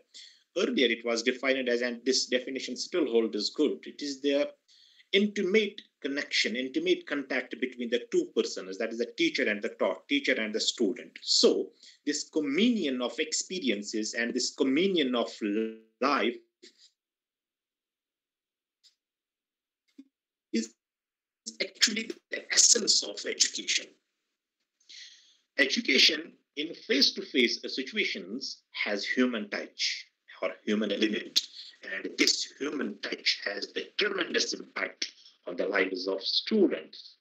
Using technology, if we are using this technology, but we are using it without human touch. So using technology without human touch is, that is human touch includes students and teacher, is rapidly making objects of most of us. That means, I can literally speaking, we are being programmed into robots. We should not keep on legitimatizing and justifying online education only and only because of technology. We are having technology, so we have to justify it, we have to legitimate it. No, it is not like that. Education, this online learning can always be a substitute. Online learning and teaching should be a substitute and should never be allowed to replace the cordial relationship between the teacher and the taught. While glorifying this online education, the teacher is being marginalized, what I personally believe. And the teacher's role in the process of socialization is of paramount importance, because we are not only stuffing the mind of a student with the information or knowledge, but we are actually going through the process of socialization. This socialization process is of tremendous importance, is of paramount importance. In a physically embedded, that is face-to-face classroom, a teacher activates all faculties of a student, like physical aspects, social aspect, emotional aspect, mental, intellectual aspect, which is not possible by way of online education. When we talk of online education, we are sitting before the screen. As a teacher is in one screen and a student on the other end of the screen, and sharing the screen with each other will not actually develop, will engage the faculties which are important. For example, emotional development. Latest research is suggesting that how emotional intelligence is important and how social aspect of a behavior of a person is important. We are all familiar about that. While transacting through online medium, online teaching and learning, these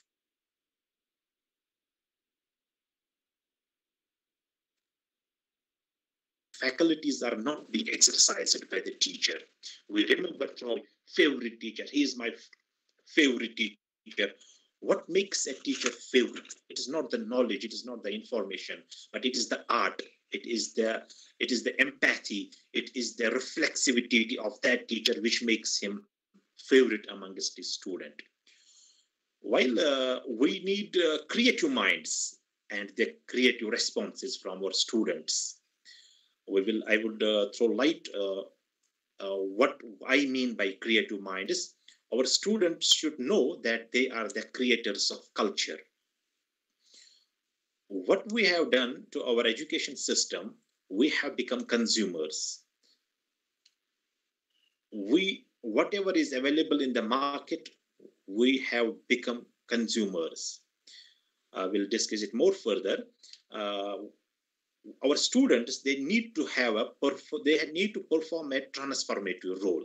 That is, our youth and children are to transform their lives. First of all, they are to transform the societies and nation at large, not merely receiving commands and getting adjustment and making adjustments. Student is not always to make adjustments. One more aspect which I would like to discuss of this COVID-related online teaching, equitable quality education. Apart from the digital divide, what we are looking, a linking of knowledge with social aspirations and not market values. What we have to do, we have to link our knowledge, information, engagement with the students to the social aspirations, not the market values. We are having the neoliberal discourses of consumption. Our greed has become normal. Greed is normal now. I am what I possess.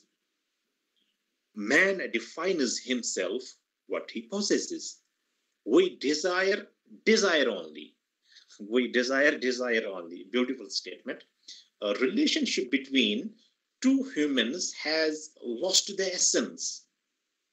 When we talk of earlier classrooms in Vedic period, we were having the Guru-Shishya relationship, and this Guru-Shishya relationship was very beautiful. A guru was the embodiment of virtue, which he was actually transmitting the self-realization aspect of his personality in his student. Character building, preservation of culture. These were some virtues which a teacher actually was the embodiment of. Now, what we have become, we have lost the essence we have lost the essence of the relationship between a teacher and the taught. We have become consumers, and there is a desire to consume. We actually aspire to consume more and more. Nowadays, with the result, what consequence it is bringing us? Markets are deciding now what is worth learning. A book I have read that is what is worth. That is the massive commodification of education. Teachers have actually reduced their roles as service providers. What are we doing? We are actually providing services, and students consumers of skills. Where from as child in this open, when we call it this online learning, will raise critical questions, is not able to raise the critical questions. Gone are the days when our students in classroom were raising hands and asking critical questions. That quality has disappeared now. We have become exam warriors. We have killed the creativity of our students, and we are taking for granted that our child is merely an empty vessel to be filled with information knowledge. What we need to do is we need to develop the culture of empathy. For example, a young child, for example, a child is reading in class 3rd, 4th, he's asking or she's asking question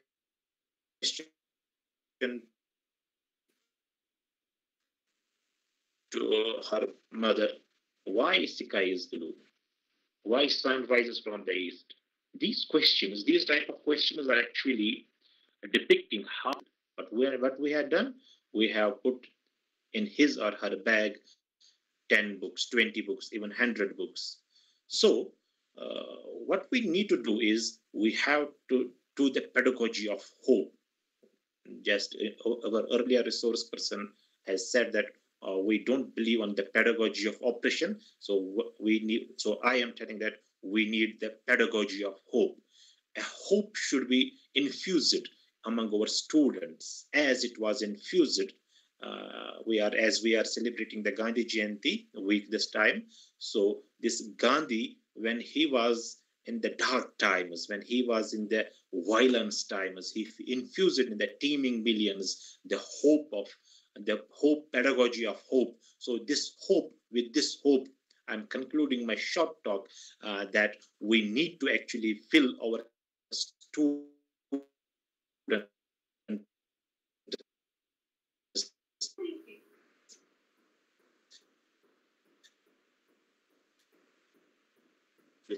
the pedagogy of hope. We need to tell them that no, we are teachers. We are the real caretakers of you. So one thing is that we need empathy, we need reflexivity, and care. So I'm very sorry for this short talk because of some other engagements, other webinars. So I managed time for you people. I'm very grateful for you people to allow me to say something here in this platform. And I'm highly thankful to Arsha College for inviting me. Thank you so much. Thank you, sir. We certainly enriched by the valuable and inspiring lecture by Mr. Mehraj Dindas sir. His enthusiasm for the study really showed through his lectures, and his critical thinking to present ideas and relevant issues was extremely appreciable. We enlightened by Thank you, sir. Thank you, sir. We enlightened by the deep insight presented by you, sir. Thank you so much. Thank you so much.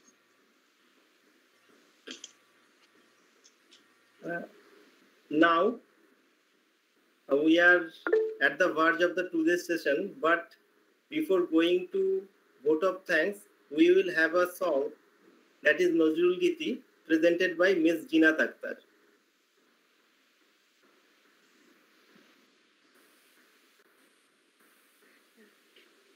Sir সবার অনুমতি নিয়ে শুরু করছি। আমি একটা নজরুলগীতি গেয়ে সমাপ্তি সঙ্গীত হিসেবে একটা নজরুলগীতি গাইব, কেমন? হ্যাঁ।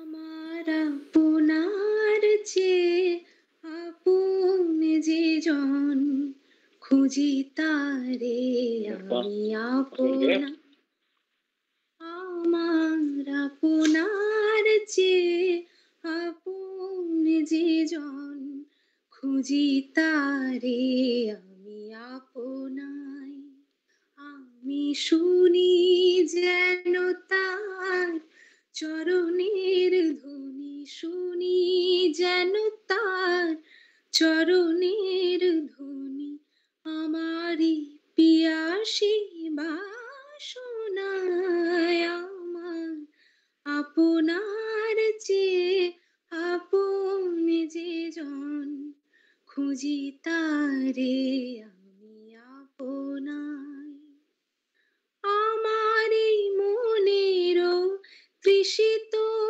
আকাশে কাঁদে সে চাতক অকলতি আসে, কভু সে চকর সুধা চোর আসে, কভু সে চকর সুধা চোরাশে নিশীথে স্বপনে জোছনায় আমার আপনার চেয়ে আপন যে জন খুঁজি তারে আমি আপনায় আমার আপনার চেয়ে আপন যে জন খুঁজি তারে আমি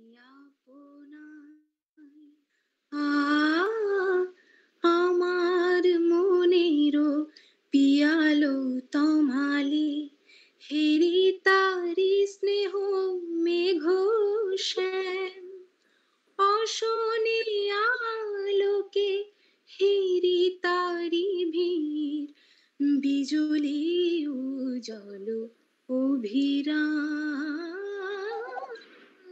বিজুলি উজল অভিরাম আমারই রচিত কাননে বসিয়া পরাণ প্রিয়ারে মালিকা রচিয়া সীমালা সহসা দেখিনু জাগিয়া সীমালা সহসা দেখিনু জাগিয়া আপনারি গলে দোলে হায় আমার আপনার চেয়ে আপন যে জন খুঁজি তারে আমি আপনার আমার আপনার চেয়ে আপন যে জন খুঁজি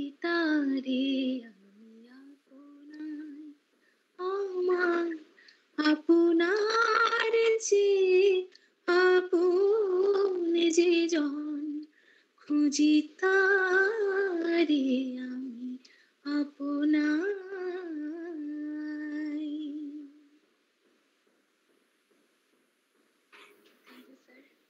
Thank you, Jinath, for the lovely presentation of Nazrul Giti and creating this blending effect in this session. Actually, music and wisdom goes parallelly. Both requires systematic deliberation. Either it is musical chord or knowledge that makes harmony. Thank you again for your wonderful contribution. Thank you. Now, it's time to vote of thanks for today's session. I would request Mr. Ghaffar Ansari, Assistant Professor, Department of Bengali and organizing member of this webinar, Arsha College, Purulia, to deliver the vote of thanks. Please welcome Ghaffar.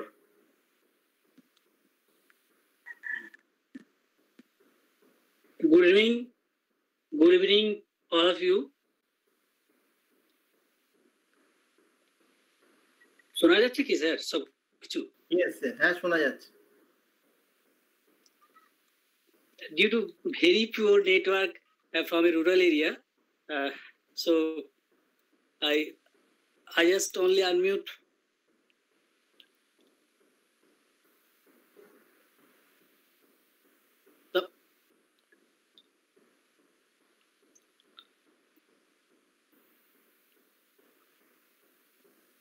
Sorry, sir.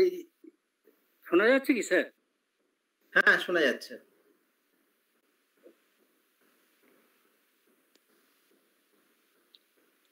Today's international level webinar on rethinking of knowledge, advancement, and pedagogy in pandemic situation. And organized by the Department of Education from our college, Arsha College, Purulia. First day program.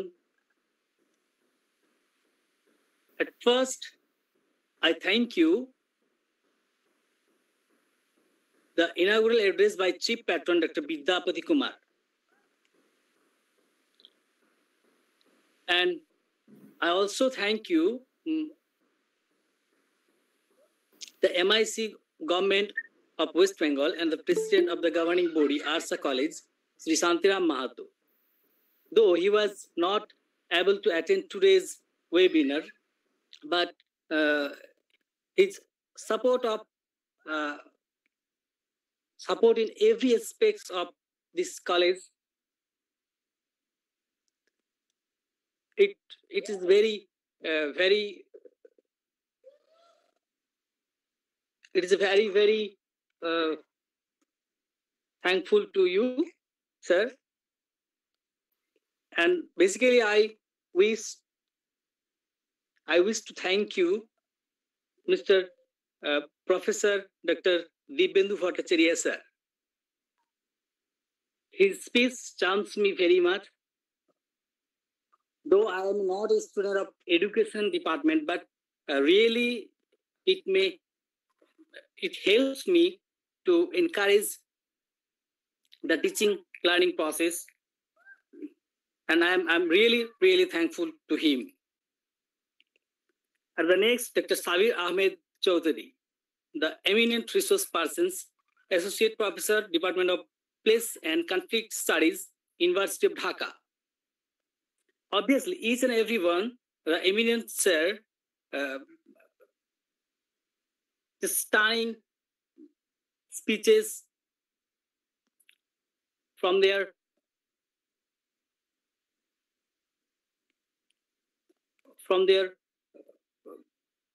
ideas, they makes very powerful and enlightened me and us. And the eminent resource person, another one, Mr. Sajal Roy, Assistant Professor of and Unit Coordinator of Peacemaking and Peace Building in Humanities and Development Studies, School of Social Science, Western Sydney University, Australia. Thank you, sir. You make us very proud, and we are really thankful to you. And the another one, eminent resource person, Mr. Mehraj Dindar, Assistant Professor, Department of Education, Government Degree College, Ganderbal University of Kashmir. So many thanks. And it was really an enlightened one another speech that makes us very proud and advanced. And ultimately, I may thank Jinat Akhtar, Miss Jinat Akhtar, who sang two beautiful songs. At first, the inaugural one, and the second one, the last one.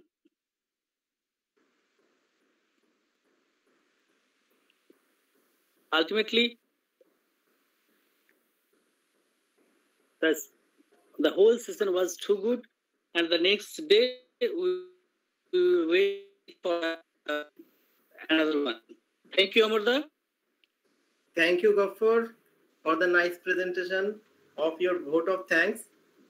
And thanks to all respected personalities, eminent resource person, invited speakers, and participants for their kind cooperation and support.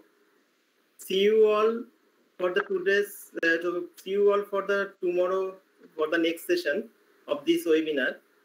Thank you. And in chat box, many more participants are asking for the feedback link, but the feedback link will be provided after the completion of this webinar. The webinar is of 2 days.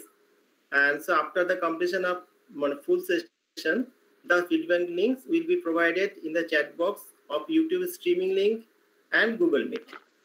So please stay with us and bear with us. Thank you. See you tomorrow for the next session. Thank you.